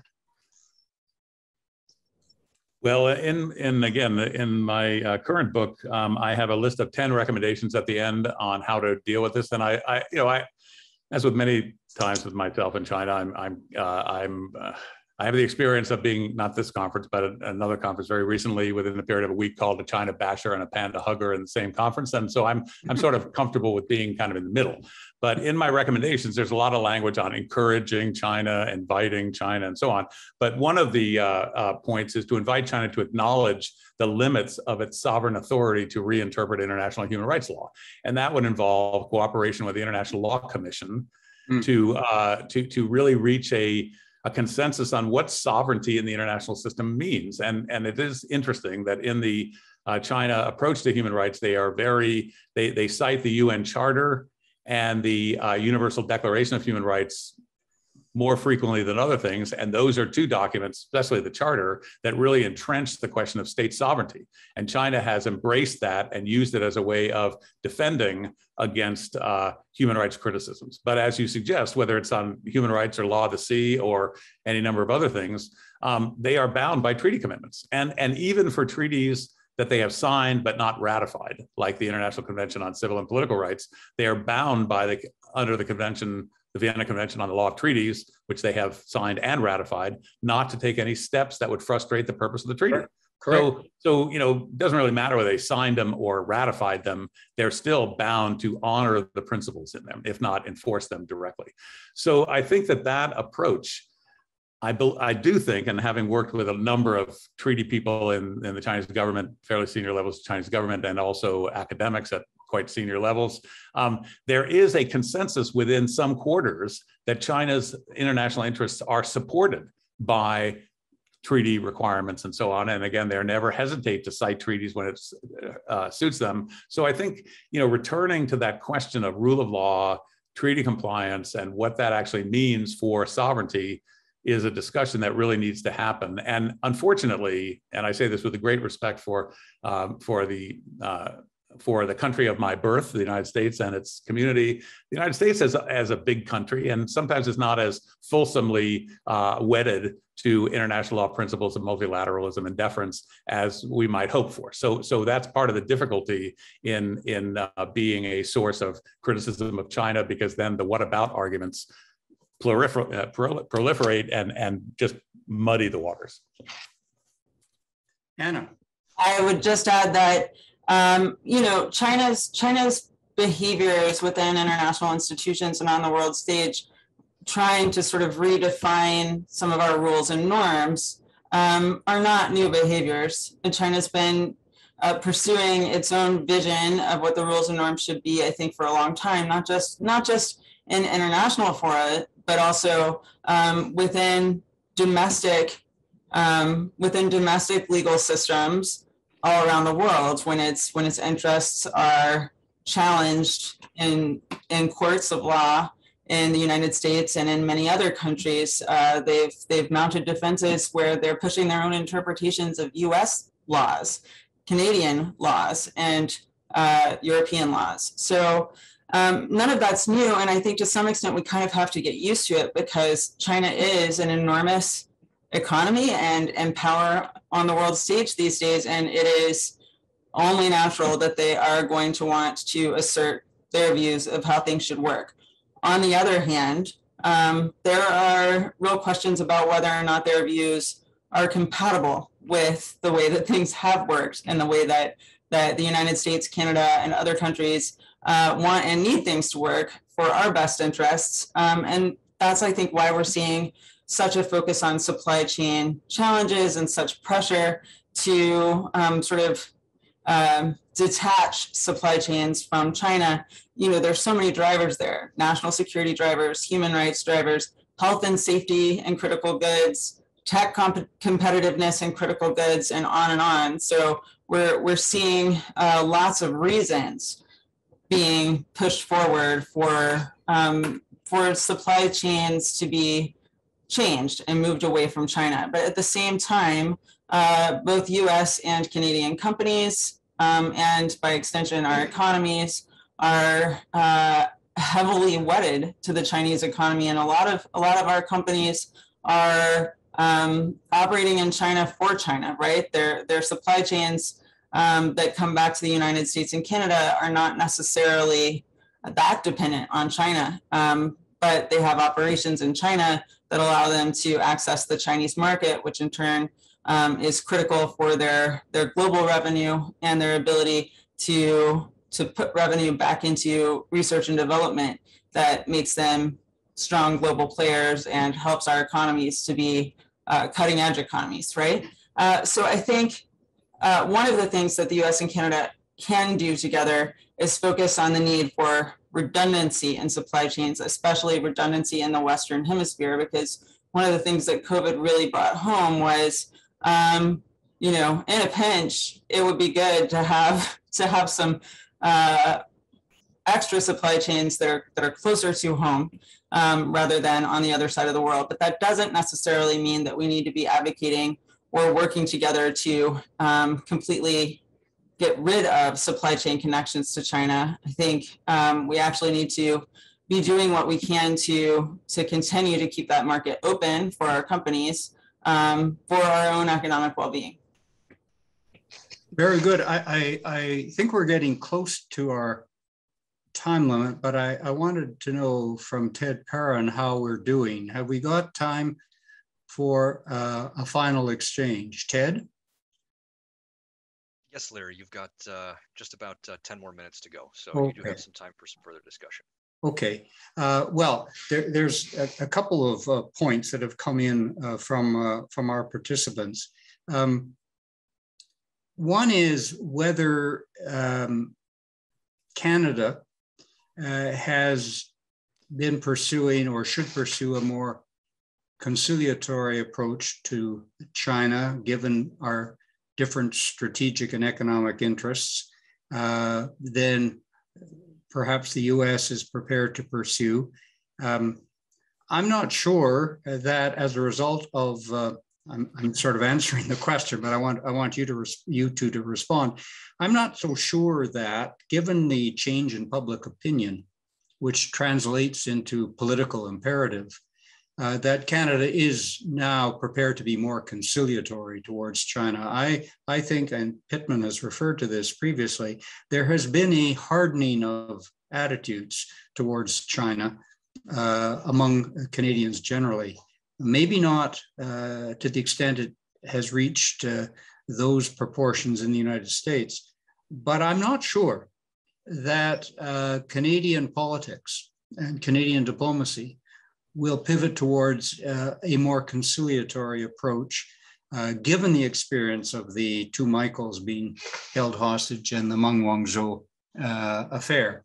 But I wanted to know whether you each think that Canada is being or should be more conciliatory, given our political and economic position, and to some extent our dependency on Chinese supply chains, perhaps greater than the United States. So what are your comments? Anna, I'll go to you first and then to Pittman. Well, I think that you're touching on a critical point when it comes to the Biden administration's desire to make multilateral engagement and coalition building a major part of its China strategy, which is the United States, if it approaches these problems unilaterally, is going to find itself in a situation where countries like Canada, Australia, and many, many others that have close and important ties to China economically sort of fill the void that the US creates.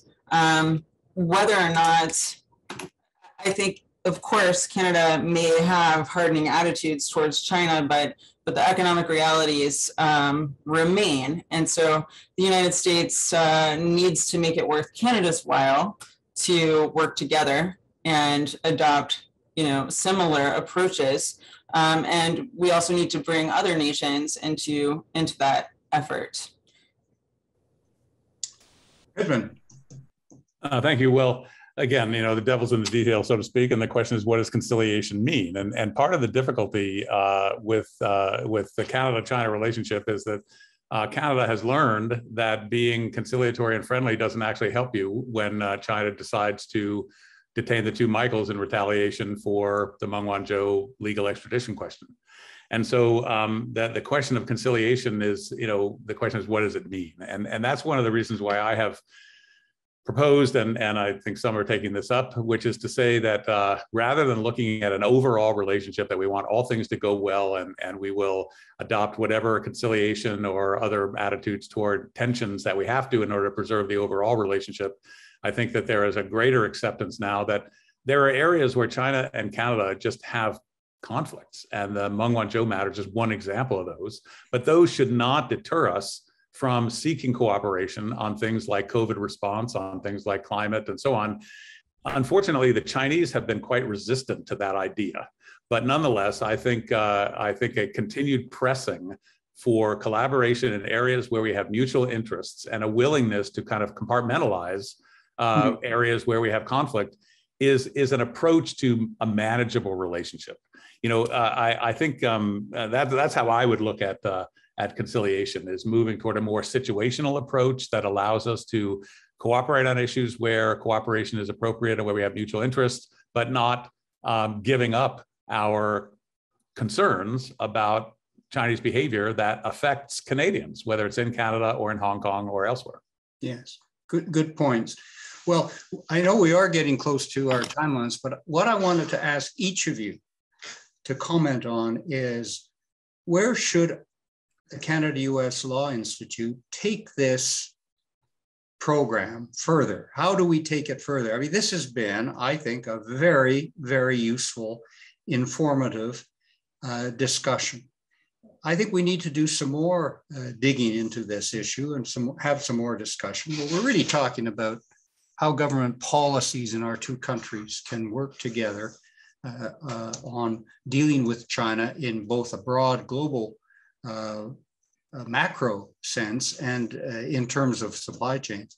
So what would you think we should do as CUSLI in developing this issue in our programs? Anna, what do you think? You're new to CUSLI, and Pittman is as well.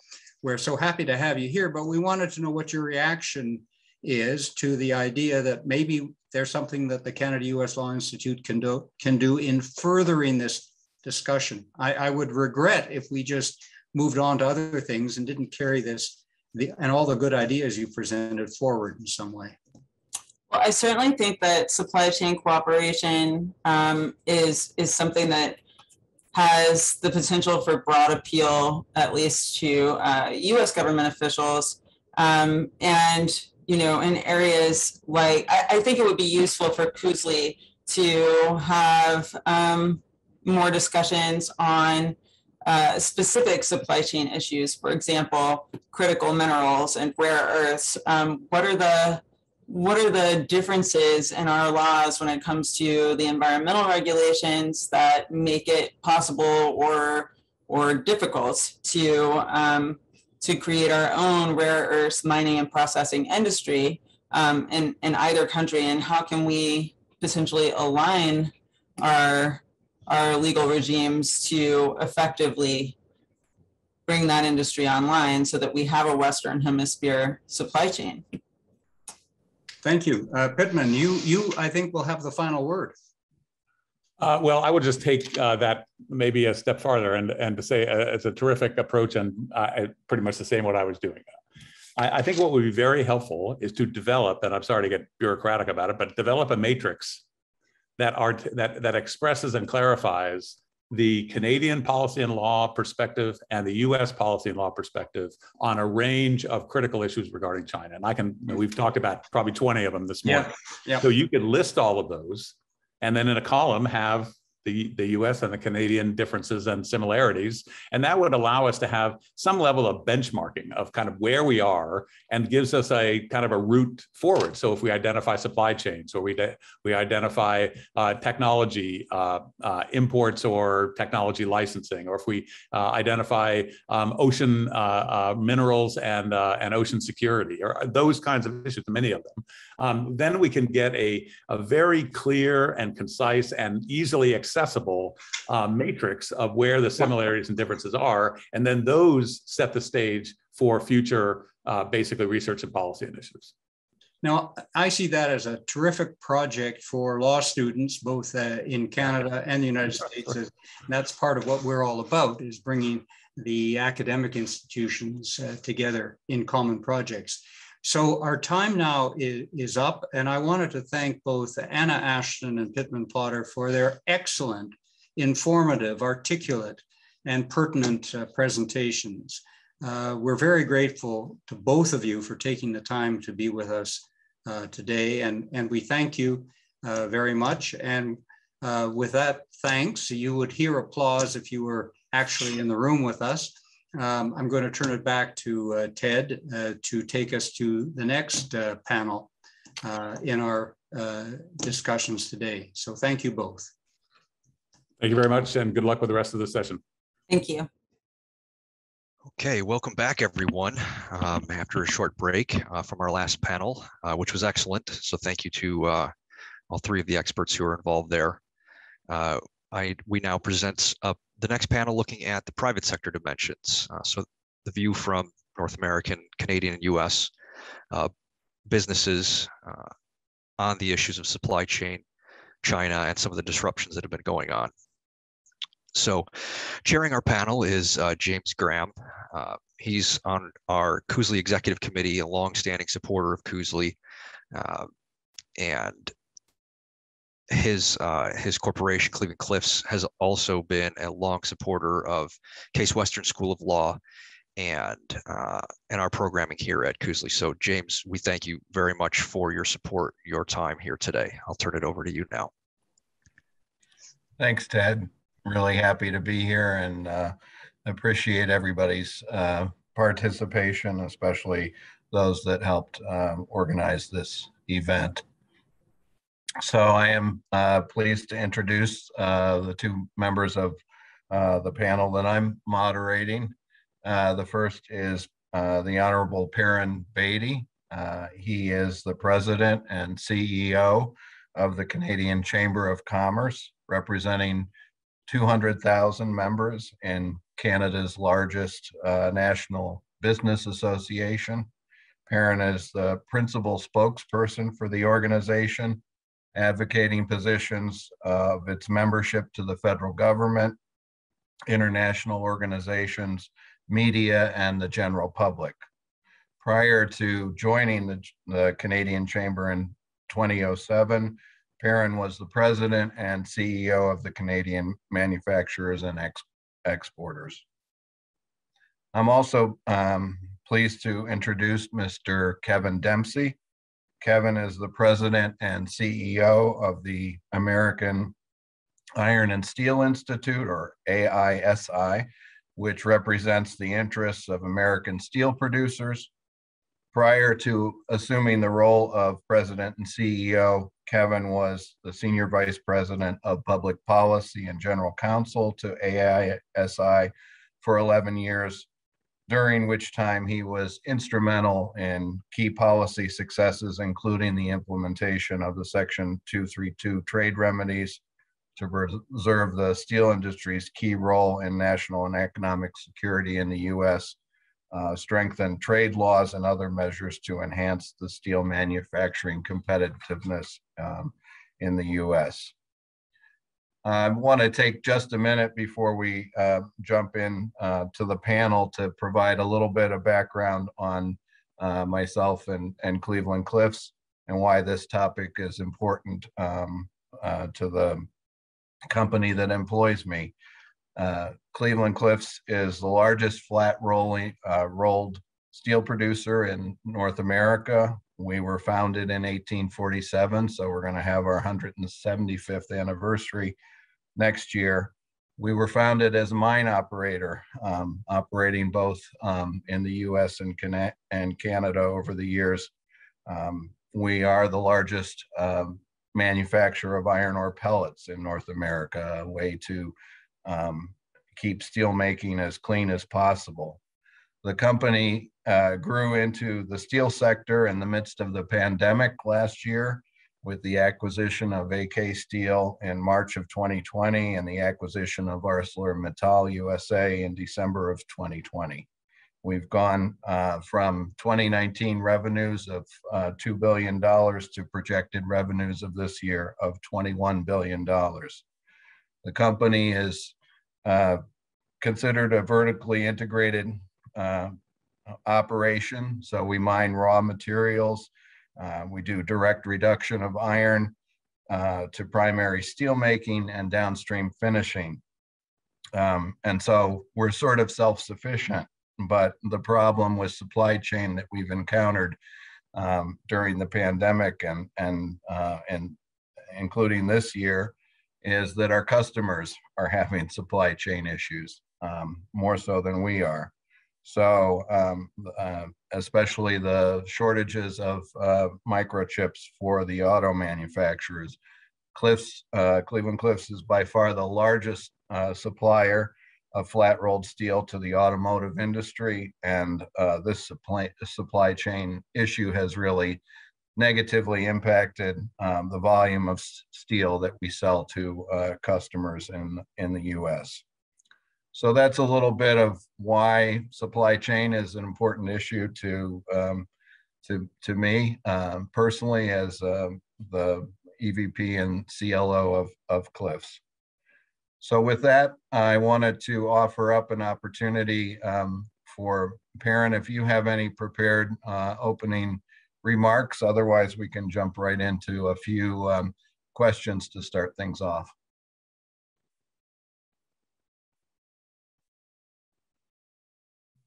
Great, James. Thank you. Thank you very much. I do have some prepared remarks, and I'll try to get through them fairly quickly. I'll look forward to the discussion. Thank you, first of all, for the invitation to be here. As you mentioned, the Canadian Chamber is Canada's largest business association, and the issues that you're talking about today are ones that are very important to us. I want to particularly focus on the issue of China. In recent years, the bilateral relationship between Canada and China has been particularly fraught. The recent conclusion of the extradition case against Meng Wanzhou and the subsequent release of Canadian citizens Michael Kovrig and Michael Spavor, who are being held hostage by the Chinese, remove a major impediment in the bilateral relationship. However, tensions are still high. The challenges in building a more productive relationship are complex and they're multifaceted. First, the reality is that China under Xi Jinping has simply become a more assertive and abrasive global power. The Chinese government's escalating territorial aggression in its neighboring regions, coercive style of international diplomacy, and clampdown on domestic dissidents have deepened geopolitical tensions and strained relationship between China and Western nations. We have seen in Canada Beijing's willingness to link political and economic issues. For example, in recent times, exports of agriculture products like canola and meat were shut out of the market for political reasons. Our colleagues in Australia have seen a very similar dynamic with some of their key exports. I don't have to tell you that China is sui generis among the world's nations. It's not an enemy, but nor is it an ally. It's a key player in the international community, but it doesn't play by the community's rules. It fiercely resists interference in matters that it considers to be its own affairs. but it has no hesitation in interfering in the affairs of others. The adverse global consequences would be enormous if it were to succeed, and equally enormous if it were to fail. And we should not embrace the regime in Beijing, but we must engage with it to resolve global problems. The challenge for businesses in Western countries like Canada, and to an even greater degree, Australia, is that China is too large a market to ignore. Getting shut out of the Chinese market would have a serious impact on businesses in important sectors, and there will be no shortage of other players seeking to fill the gap. Well, it can be difficult at times to neatly classify the views of members in an association as large as ours is. It's fair to place the views of the Canadian Chamber members towards China in three general categories. The first category is those companies currently doing business in the Chinese market or that hope to do so. The second category are members in the middle. These are companies that may do business in China and find it a worthwhile endeavor, but that could be competing against Canadian companies in third country, against Chinese companies in third country markets like Africa or Latin America. And the third is members facing direct and often unfair competition within the Canadian market from Chinese companies, particularly in our industrial and manufacturing sectors. Now, all of this is complicated by another major factor, the COVID-19 pandemic, which has exposed significant vulnerabilities in the global trade status quo. Work by Statistics Canada and the Canadian Chamber of Commerce through the Canadian Survey on Business Conditions found that nearly 80% of surveyed Canadian companies had experienced some disruption to their supply chains following the start of the pandemic. Additionally, just over half of the respondents reported an inability to move goods because of these disruptions. Widespread shortages of goods following from these disruptions have also exposed our dependence on foreign producers like China for supplies that are critical to our national security and our industrial competitiveness. At the height of the pandemic, this was most acutely apparent in global shortages in personal protective equipment and other necessary medical supplies. Frankly, it was a dogfight to secure those resources as various countries' transport aircraft sat on the tarmacs of Chinese airports, waiting and hoping for a truck of N95 masks to arrive. More diversified sources of these products could have avoided those challenges in the early days of the pandemic. Now, additionally, international coverage of forced labor in China has also brought a renewed focus on human rights and labor conditions in the country and on supply chains that include Chinese inputs. As a result of USMCA, Canada banned the importation of goods made with forced labor last year. Now, this was a fairly large leap for Canadian customs policy, and we're seeing increased pressure for the government to use these powers to interdict shipments. As recent media coverage has pointed out, no shipments have been stopped by the Canadian Border Services Agency on the suspicion that they contain products made with forced labor as yet. Now, more specifically, there's been increased scrutiny regarding various tomato-based products that may be being produced with forced labor. Although China remains a major player in global trade, recent supply chain disruptions, coupled with already contentious diplomatic relations, have forced governments and businesses alike to begin to reassess their reliance on manufacturing in China. Our governments urgently need to address these supply chain vulnerabilities. As many have already discussed, this new reality requires that governments and businesses recalibrate their policies in a wide array of areas. When it comes to supply chains, it's now clear that prioritizing efficiency over all else is no longer feasible. Supply chains must also be resilient and sustainable. Now, however, it's also true that governments are generally ill-equipped to manage the many intricacies of modern globalized supply chains. We're seeing this at the moment with the crisis and the rising cost of shipping. Despite the problem growing, governments have not been able to demonstrably make a difference.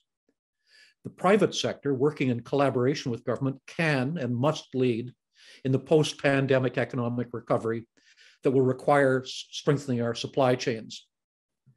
Over the course of the pandemic, we've seen how businesses have risen to meet this challenge. They've also rapidly adapted to operate and serve the public in this new environment. They've retooled to provide medical equipment while preserving jobs. They've innovated to produce life-saving vaccines. Business is already laying the groundwork for our post-pandemic recovery. For the economy to recover fully, the private sector must be fully engaged. Government initiatives to promote diversification of international supply chains must be oriented towards fostering connections between businesses and our key trading partners. Now, given that the already highly integrated nature of our cross-border supply chains is so real, Canadian and American businesses are already well placed to turn to each other for inputs. These new conditions should encourage us to strengthen the Canada-United States private sector collaboration. Building trade security and resiliency is vital for Canadians and Americans alike.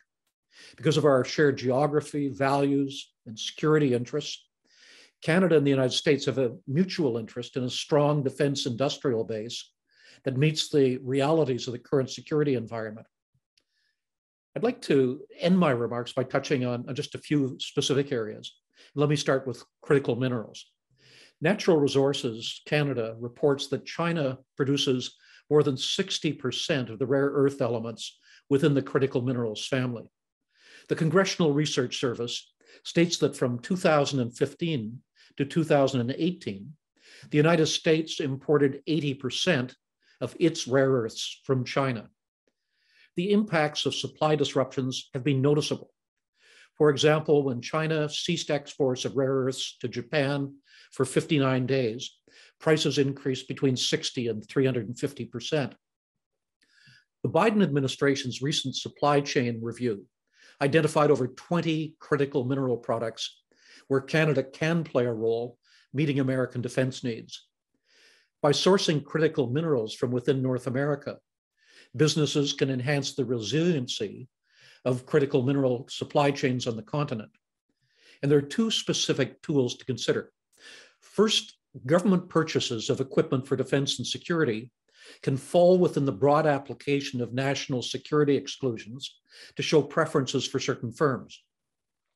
As a result, Canada should explore with the US how government procurement contracts can be leveraged by building in requirements for North American sourced critical materials. For example, when possible, critical minerals and defense products should be required to be sourced from North America. Where imports are not sourced from North America, strict certification requirements should be made to ensure critical minerals are not produced with forced labor as a precondition for securing government contracts. And second, Canada should coordinate with the United States on stockpiling of critical minerals. Let me touch briefly on distortive industrial subsidies. Both Canadian and American companies are facing similar challenges from Chinese companies that compete on non-market terms. This includes when competing for business in third country markets, as well as imports coming into our countries. My members constantly tell me that they're ready to compete, but they can't do it with one hand behind their back, since they have to operate according to market conditions.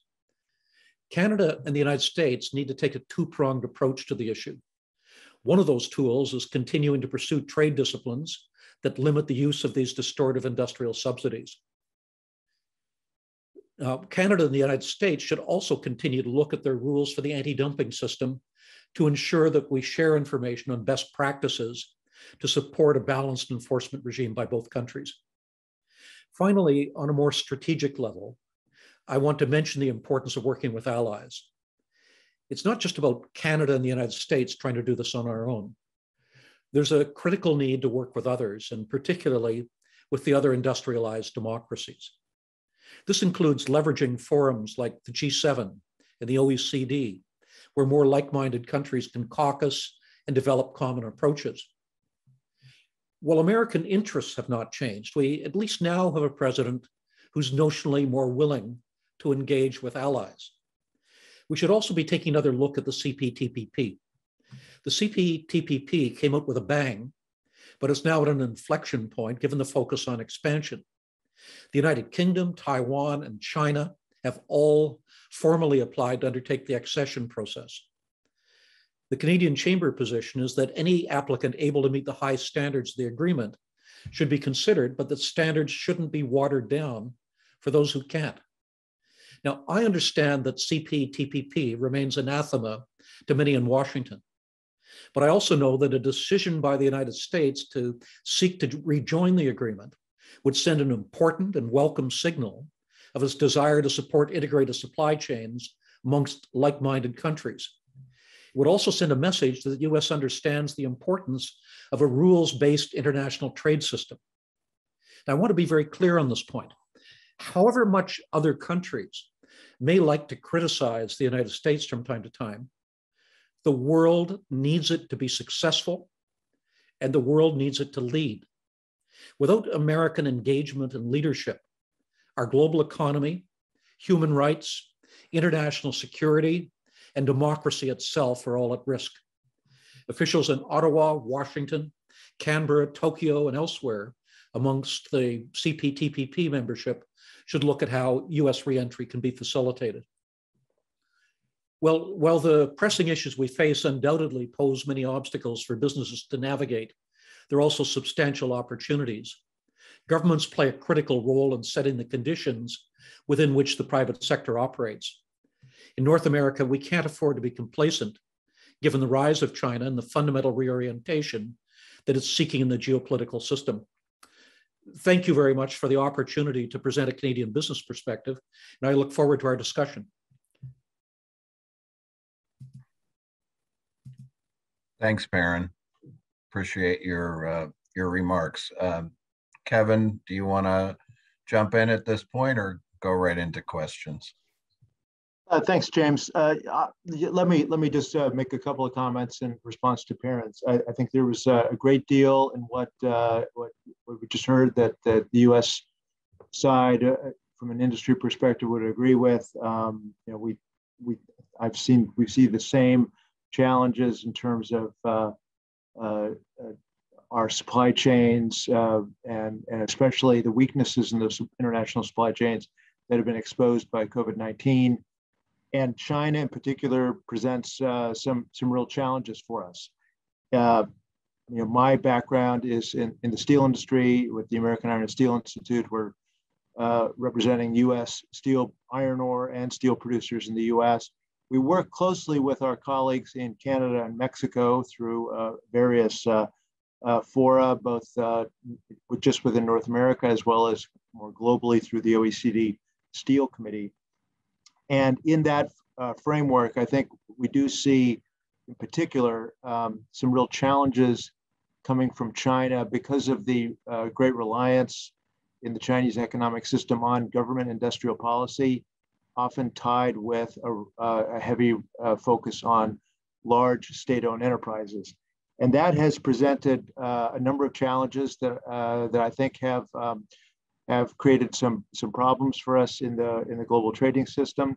Certainly in steel, one aspect of that is it has led to a large global overcapacity problem in steel. This is actually something not unique to steel. I know it's based in aluminum and a number of other sectors, but that has overhung the global supply chain for goods made that rely on steel as a key input, and has led to a number of problems, in particular as this significant overcapacity in China exceeds its domestic demand for steel. We've seen recurrent rounds of Chinese dumping of steel products into North America, but actually equally importantly into other regions of the world that has led to destabilization and further trade frictions that have damaged our trading relationships across the world. It's also fueled a problem that I think is going to be an increasingly big problem for us, which is in the environmental space. Chinese steel overcapacity is a major source of carbon emissions coming out of China. And as we all face, I think, the common challenge of how we grapple with global climate change, which is a major focus for the world today as we have the summit occurring in Glasgow, Scotland. I think we need to grapple with this issue of how government policy in countries like China is not only having huge economic consequences, but huge environmental consequences that affect us all. The reality is, no matter how much we focus on reducing our emissions in the United States and in Canada, and in the steel industry, the U.S. and Canada are among the cleanest steel producing regions of the world with relatively low emissions.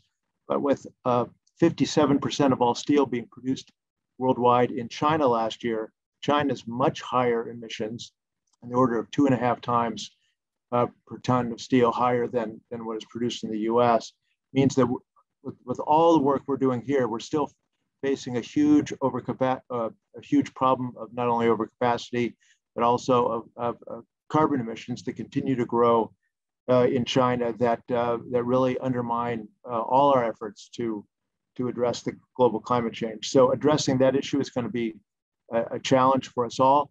But it's become a huge supply chain challenge, because every industry around the world, every manufacturer at least, wants not only to reduce their own emissions, but they want to document that their supply chain is as clean as possible.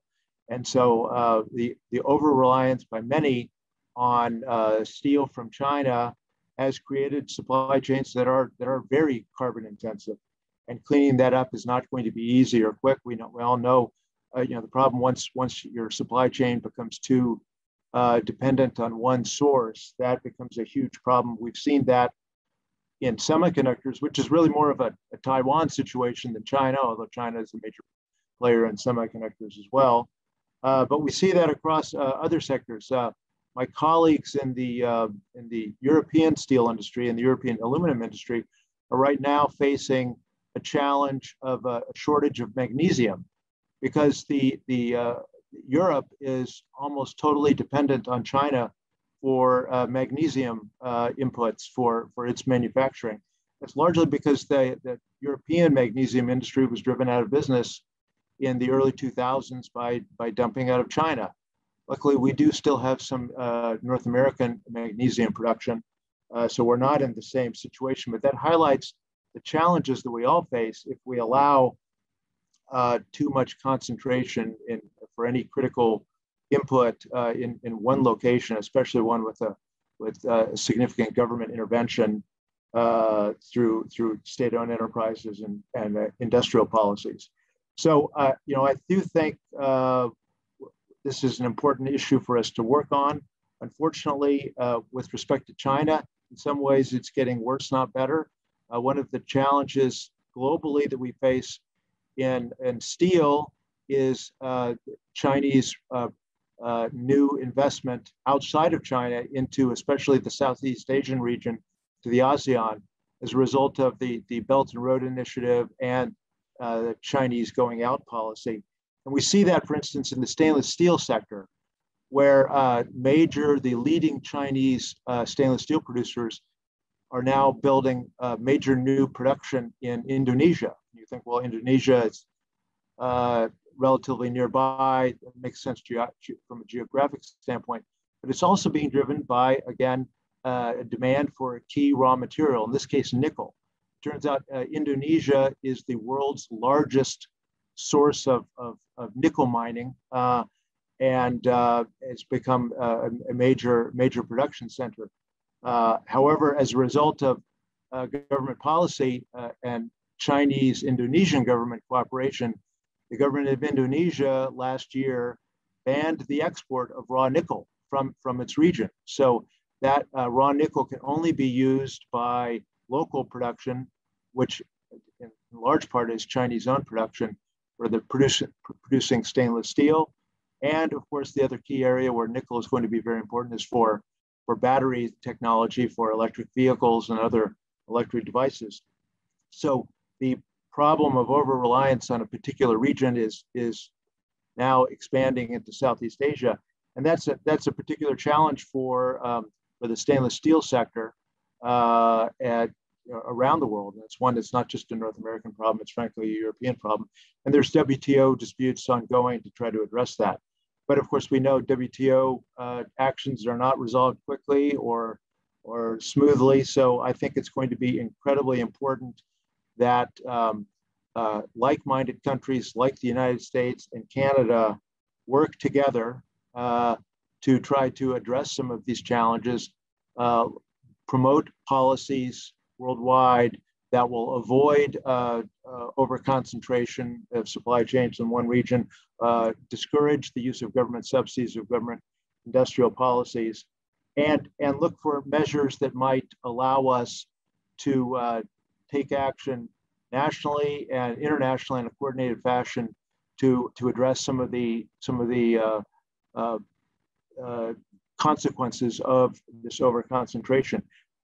Perrin mentioned anti-dumping as one tool, and that is one that's been heavily used in the steel sector, and it's one where say the USMCA or CUSMA agreement that we reached last year and has implemented has important new reforms, because there are a number of key provisions in the USMCA to promote greater cooperation within North America, US, Canada, and Mexico for our customs authorities to work together to address a common challenge, which is the circumvention of our trade remedy measures by China and many other countries through other parts of North America.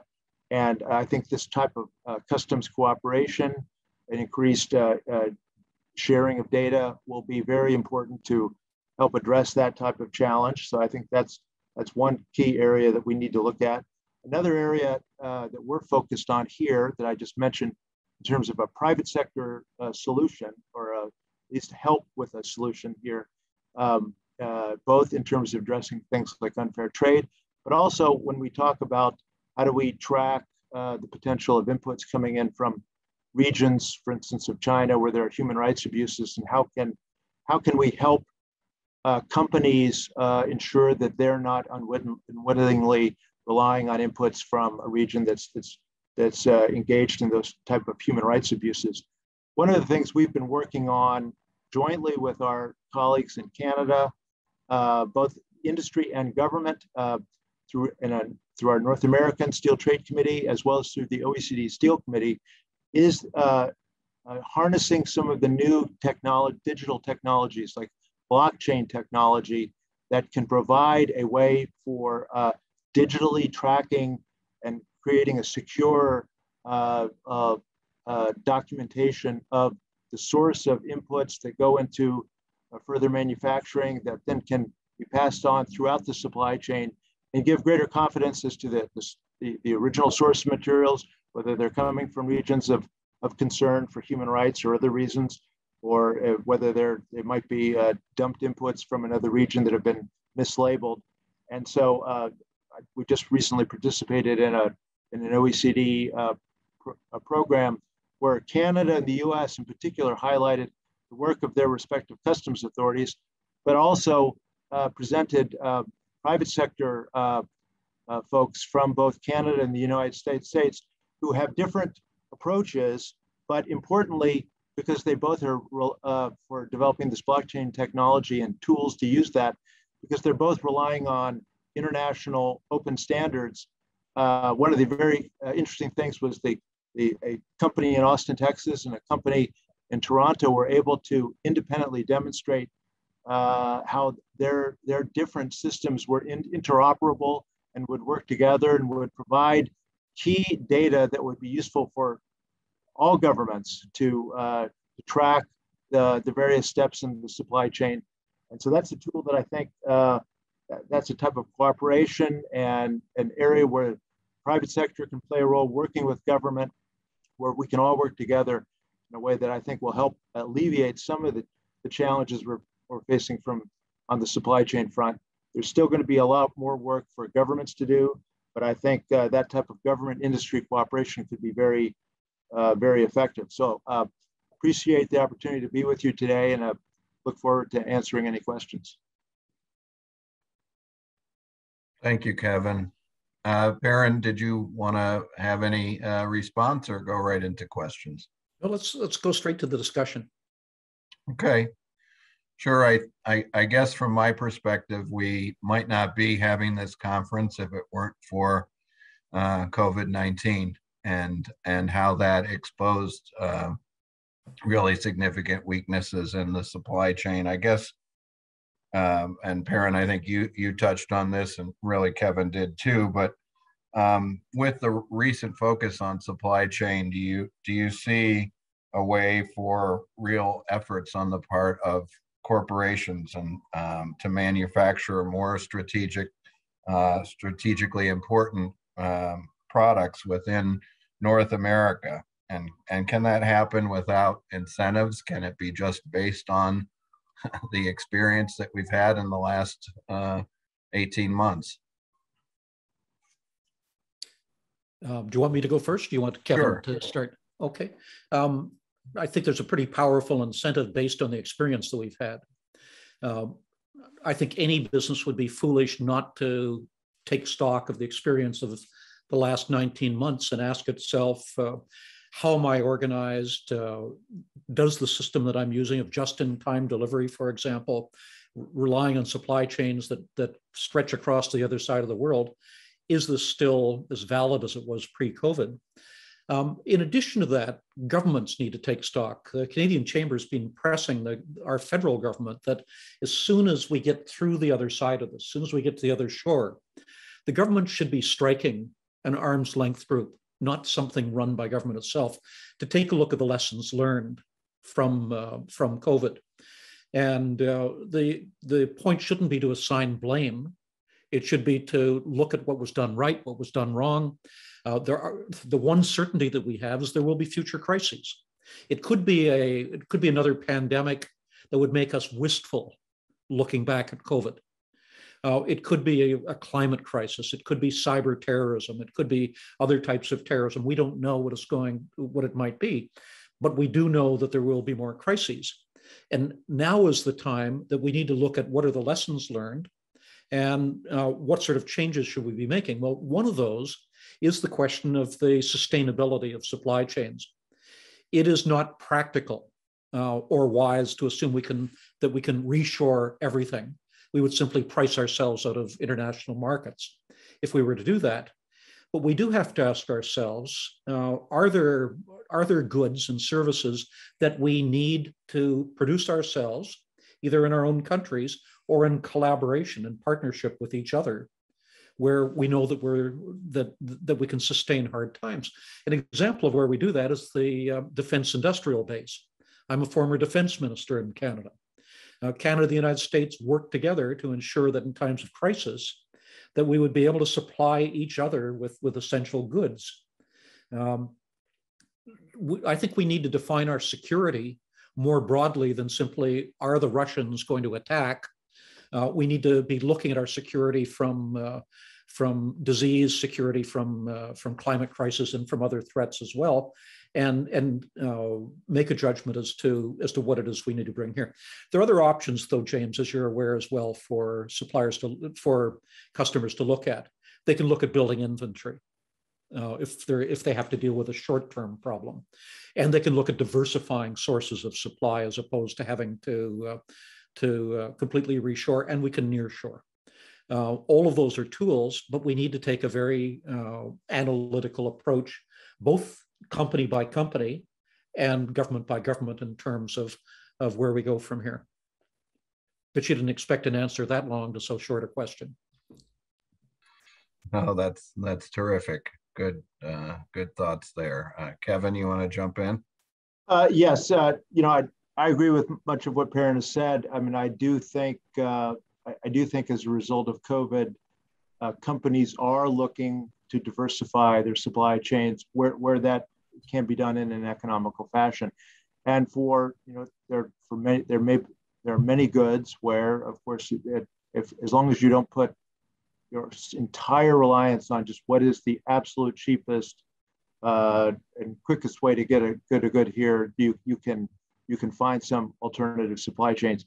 There are areas where that's hard to do without some much greater level of government involvement. Semiconductors comes to mind. I mean, and I know there was some discussion in the previous panel about this. We are undertaking an effort in the United States through the Congress to look at putting some government money in to try to incentivize the building of more semiconductor capacity in the U.S. In a previous position, I worked closely with the U.S. semiconductor industry more than 20 years ago, and unfortunately, there were some decisions made many years ago that led to a lot of that production capacity moving offshore. I think there is a role for government to try to assist, but I think we've got to be honest. We can't simply have government trying to subsidize its way to creating alternatives everywhere. First of all, I don't think there is enough money alone from the U.S. government that can ensure we can rebuild a semiconductor industry fully in the U.S. But looking at all the tools the government has, opportunities for where governments purchase goods to use government procurement, incentives consistent with our international obligations can be helpful. I think for very critical items, national security-based items, where government should insist that either there is capability in our market or in our close allied countries. The defense industrial base between the U.S. and Canada is one that's been written into our law as the recognition of that important relationship, and so that's obviously important. And we have to, I think, encourage companies to think about more creatively about what they can do. So I think there's been some increased focus on it. I think we still have a lot more work to be done, and building a coalition of like-minded countries, especially like in the climate space, I think could be useful. We just announced an agreement between the U.S. and the EU this past weekend on steel that includes a plan to develop over the next 2 years a new global arrangement in steel that would put an emphasis on not just addressing overcapacity, but also addressing carbon intensity to address the climate challenge. And that arrangement is intended and explicitly provides for the bringing in of other like-minded countries. And so I think that's an area where I think Canada and the US share a lot of common interests, and could be another area where we could cooperate and perhaps alleviate some of the supply chain challenges going forward. James, if I could just piggyback on what Kevin was saying about the role of government, critical minerals.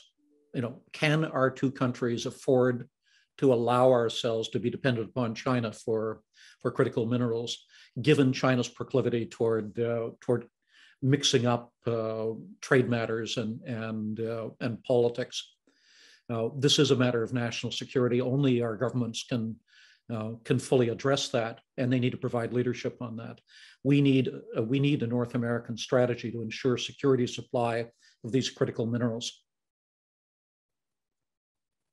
I agree. We have our own issue at Cleveland Cliffs that we've dealt with, and being the only North American producer of grain-oriented electrical steel.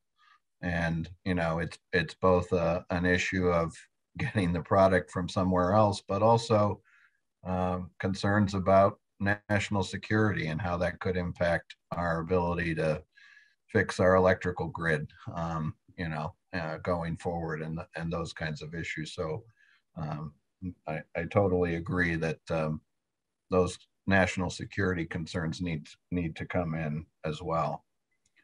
I guess the next thing I wanted to touch back on again is ESG, because that's near and dear to my role here at Cliffs as well, and really trying to promote a level playing field. And I don't know if there's enough emphasis on the impact on reliance of major corporations on goods produced in China, and what, is there more that can be done? Is there, more investment direction that could be done? Is what incentives need to be put out there in order to make sure that we are on a level playing field when it comes to various goods? So if either of you can comment on that, that'd be great. James, I'm happy to lead off there. Yeah, I think the ESG emphasis is a very important one and can play a very active and productive role in encouraging companies to think more broadly about where they're sourcing their products. We do think it's going to be important not to be looking, obviously, I've already mentioned climate's going to be critical. Human rights is going to be very important. I think the reliance on goods from state-owned enterprises, I think, is another area where I think a greater exposure within the investment community could be very, very valuable. One of the challenges that we see in a downstream sector here in North America is in the rail car industry. The Chinese government a number of years ago merged together its two leading state-owned enterprises building rail cars to create a single national champion, the China Railway Rolling Stock Corporation, CRRC, which has gone on a bit of a tear of seeking to acquire other producers around the world, and it suddenly became a major national security concern in the United States that there might be local governments buying rail cars, not actually fully understanding that they were sourcing from a Chinese government-owned entity that was now operating in many different parts of the world through its various acquisitions. So further disclosure of that relationship, I think, will be critical to identifying a potential national security challenge, given the importance of our freight railway system for moving goods, moving food, moving other critical materials. So I think that's another area where increased disclosure and attention by the investment community could be helpful, on top of the very important areas of human rights, of climate, which, as I mentioned, I think will be of critical importance, and looking at the full supply chain on climate. One of the challenges we see is that companies right now are forced to, in most cases, are reporting on their Scope 1 and Scope 2 emissions, their direct embedded emissions of carbon, and their purchases of electricity and what's embedded in that electricity. But there are also Scope 3 emissions, which are important, especially where you're purchasing perhaps inputs that come from other regions of the world. And if you don't account for the carbon emissions embedded in the production of those inputs, you may be missing a big slice of the overall carbon emissions that are in that supply chain. So I think expanding that disclosure in the climate space is also going to be very important. I agree. There really is a story to tell here, and we have to do better about getting that message out. So, Perrin, you want to jump in? Yeah, but let me simply preface it by saying that we have to be careful about green protectionism, which is a very real possibility as well, where the green that people are interested in is more greenbacks than the environment, and where the goal is more protectionist related to competition than it is with the environment. Having said that, though, there is no question that because of modern trade agreements and how they've evolved, because of political concerns that exist in the democratic countries, because of growing concerns over the environment, because of greater concerns that consumers have in their purchasing patterns, the pressures on companies to be looking at where they source from and what their own practices are as related to ESG goals is going to grow. And it'll come directly from government. It'll also come from consumers and from investors and from lenders as well. And certainly the advice I'd be giving to our members in the Canadian Chamber is that our goal shouldn't be to compete with China on the basis of who can produce low quality goods at the lowest price, but to move up the value chain and to compete on the basis of where you can have quality value-added goods that are produced in the highest possible standards. That's the area where countries like Canada and the United States can compete far more effectively than on producing poor quality materials at low prices. Right. It shouldn't be a race to the bottom. Absolutely not. The pressure should be on us to move the other way and to drag the others up. That's right. If we believe, as I do, that climate change is existential, then it's simply not acceptable that some countries are sitting it out and want to trade the environment for commercial gain. And China would top that list at this point. Same on human rights. I think the international community does need to set standards that are the price of admission for those countries wanting to be considered as full members of the international community. Agreed. Really, all important considerations as we, in the private sector, look to evaluate our supply chain choices. So, well, I do have a question that came in through the audience, and so I'll turn to that question now for both of you. It's regarding trade secrets and intellectual property, specifically theft and misuse in that area. What issues are your constituents continuing to see, and what can be done by both companies and policymakers to counteract Chinese actions on that front? Yes, IPR infringement, trade secret theft is an area that affects, I think, every industry around the world. Certainly, it's a major challenge with China, although it is not only a China problem. And I do think that the increased attention to enforcement of intellectual property rights through international agreements, through trade measures as appropriate, is going to be critical. A lot of the time, though, a key part of that is ensuring that that theft be made known, that there be clear information provided when goods are counterfeit. And too often, goods are coming in to the United States market, and they're not really being properly analyzed for that. It's a difficult, of course, for the customs folks at the border in many cases. How can they tell if a good has been mislabeled? And steel, you find it with a pipe that is labeled as meeting certain specifications for use in the oil and gas industry it's just fraudulent. And of course, the biggest threat is really a safety one. That good is used then in a oil and gas facility that it's not up to the standards. It could burst and cause huge environmental damage.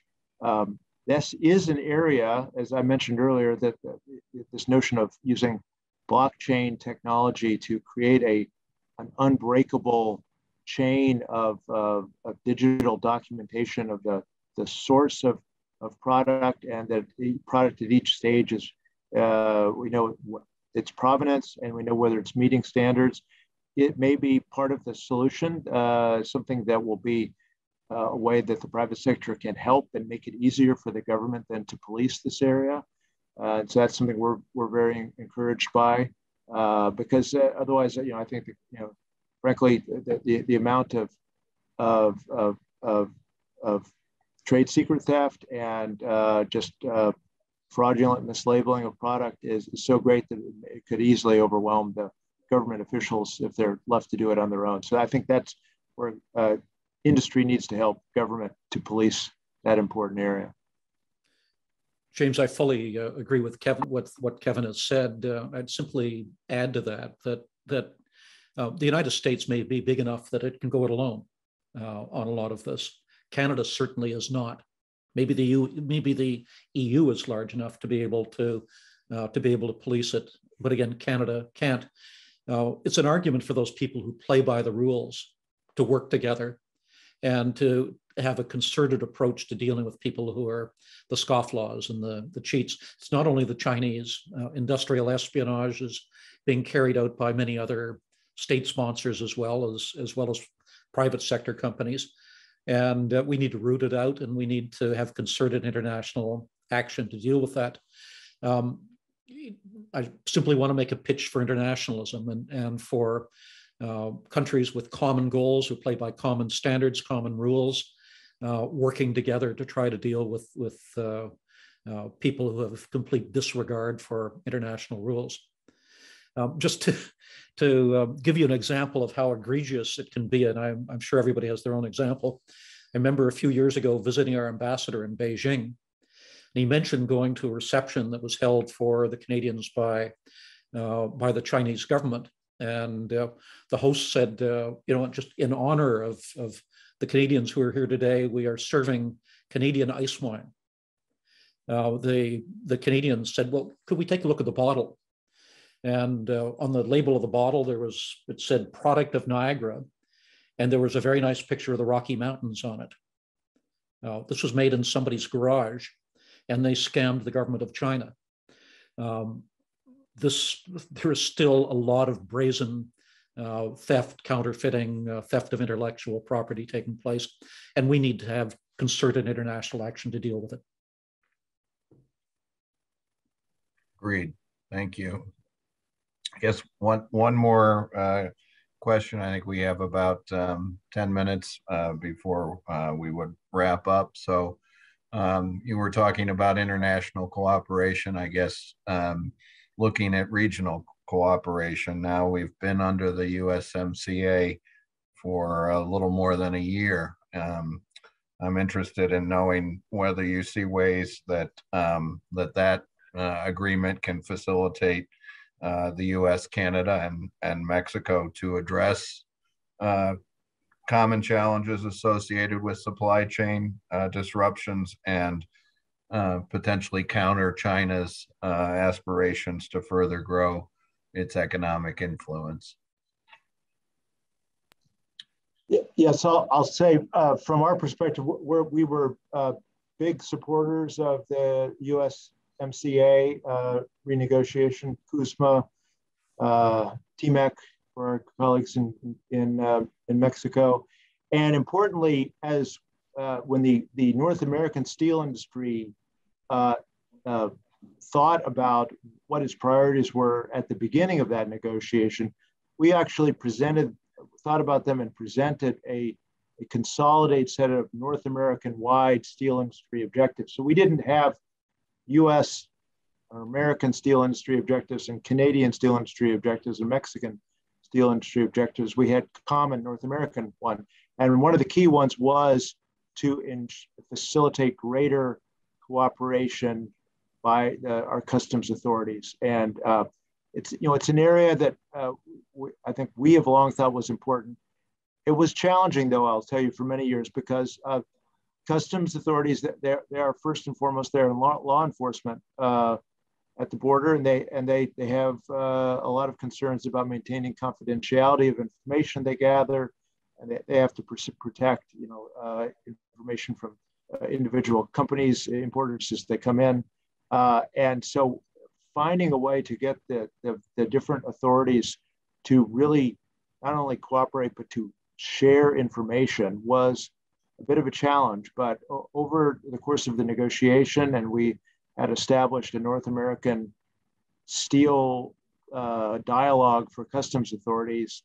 There were a series of meetings that I think helped break the ice and develop a level of comfort so that we have in the final USMCA provisions that not only can they share information, but with one customs authority presents evidence to another authority within North America of a counterfeit or a circumvention of a trade remedy, they can request permission to enter the other government's territory and join with the local customs authority to undertake a joint effort at investigation of potentially infringing goods coming in at the border.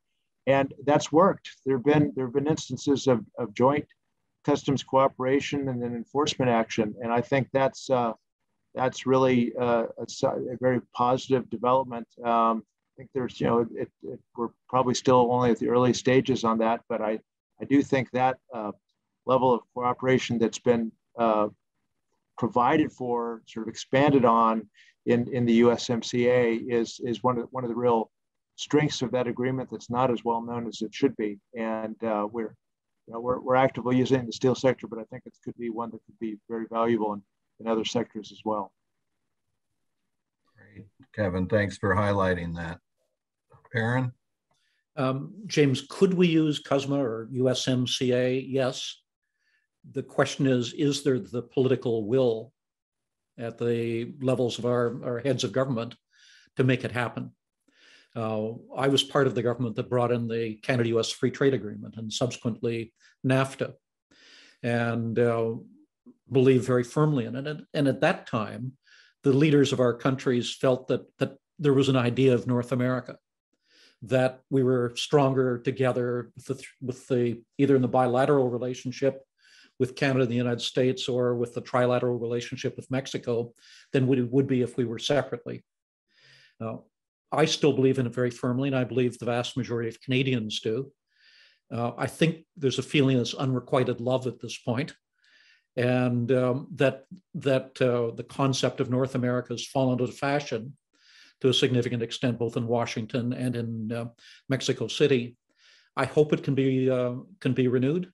I think particularly when we look at some of the threats that we're dealing with, such as uncompetitive measures from China that we were talking about earlier, we should be looking in our own neighborhood and saying, how do we strengthen the North American industrial base? How do we develop synergies working with each other that will help to strengthen us, whether in terms of our national security or in terms of our economies or in terms of our social cohesion? But it requires work. And at this point, I think the relationship has fallen into a certain degree of disrepair. The other comment I would make, at the risk of being provocative at the last minute, I apologize if it seems that way, is simply that there doesn't appear to be an idea of North America. If you were to walk out in the streets of our capitals and ask the ordinary citizen you bumped into, what's a North American? The answer would be somebody who lives in North America. The Europeans feel their North America, they feel their Europeanness very differently.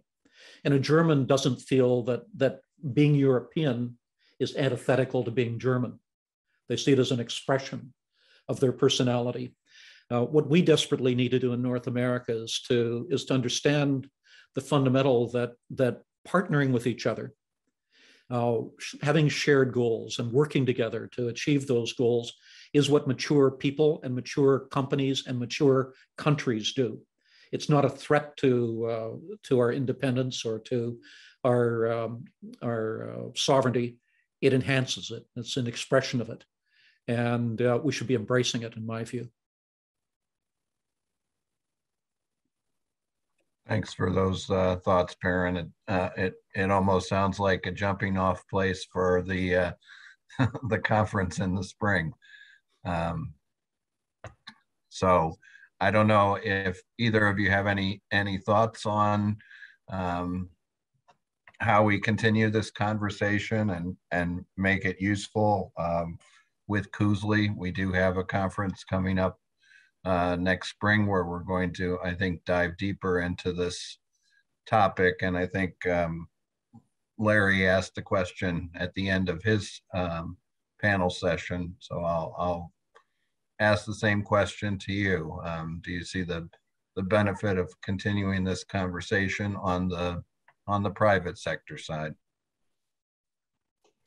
Yeah, I'll say from our end, yes, of course. We highly value the relationship we have with our colleagues in Canada, and we think it's a very important one. We are close allies and share common visions, common legal approaches, common values, and I think it's very important that we continue to work together to find ways that communicate on key issues and find ways to partner. And I think there is still a strong feeling of that that partnership and those shared values. And I think we, continued communication will help foster that for the future. I would, James, I would echo what Kevin was saying. When I was foreign minister for a time in Canada as well, I used to say only half jokingly that Canada has two international relationships. There's the relationship with the United States and the relationship with the rest of the world. You're simply too important for us not to work at the relationship, and I believe firmly that we're stronger together than we are separately. And I also believe that we're in the same boat, and we can't shoot a hole in the other guy's half of the boat without the whole thing sinking. It makes sense for us to work together to strengthen the structure and look for ways in which we can leverage it to the advantage of our citizens on both sides of the border. Well said. Well said. So with that, I'm going to thank our panelists, Perrin Beatty and Kevin Dempsey. It's been terrific to have you share your knowledge and expertise in the private sector area, and really appreciate your participation. So thank you so much. Pleasure. Thank you. All right, and thank you, James, as a strong member of our executive committee, and also one of leaders of one of Cleveland's most important companies that in your position as executive vice president and chief legal officer at Cleveland Cliffs. So thank you for your time and your interest. Thank you to both our excellent panelists for your wonderful comments. We really appreciate you taking the time to be with us, and we hope to have you back in the future. At this point, I will turn it back over to Steve Petrus, our U.S. National Director, for some final comments. Thanks, Ted. And yeah, I wish we could have a virtual round of applause for everyone for this outstanding presentation today. Thanks go to Minister John Layton of the Canadian Embassy in Washington, D.C., Vice President Anna Ashton of the U.S.-China Business Council, Professor Pittman Potter of the Allard School of Law at the University of British Columbia, President Perrin Beatty of the Canadian Chamber of Commerce, and President Kevin Dempsey of the American Iron and Steel Institute. Thank you all for your participation. Also, thanks, of course, to our moderators, Larry Herman and James Graham. Everybody did outstanding work here. Please save the date for the Canada-United States Law Institute Annual Conference of April 21 and April 22 in Cleveland, where we will take a deep look into global supply chains and again look at the Canadian and US approach to addressing strategic sourcing, access, delivery, transport, security, and the vulnerabilities across the globe. Finally, great thanks go to the Wilson Centers Canada Institute for co-hosting this event with us. We greatly appreciate cooperating with them and working together. So until next April, we stand adjourned. Thank you.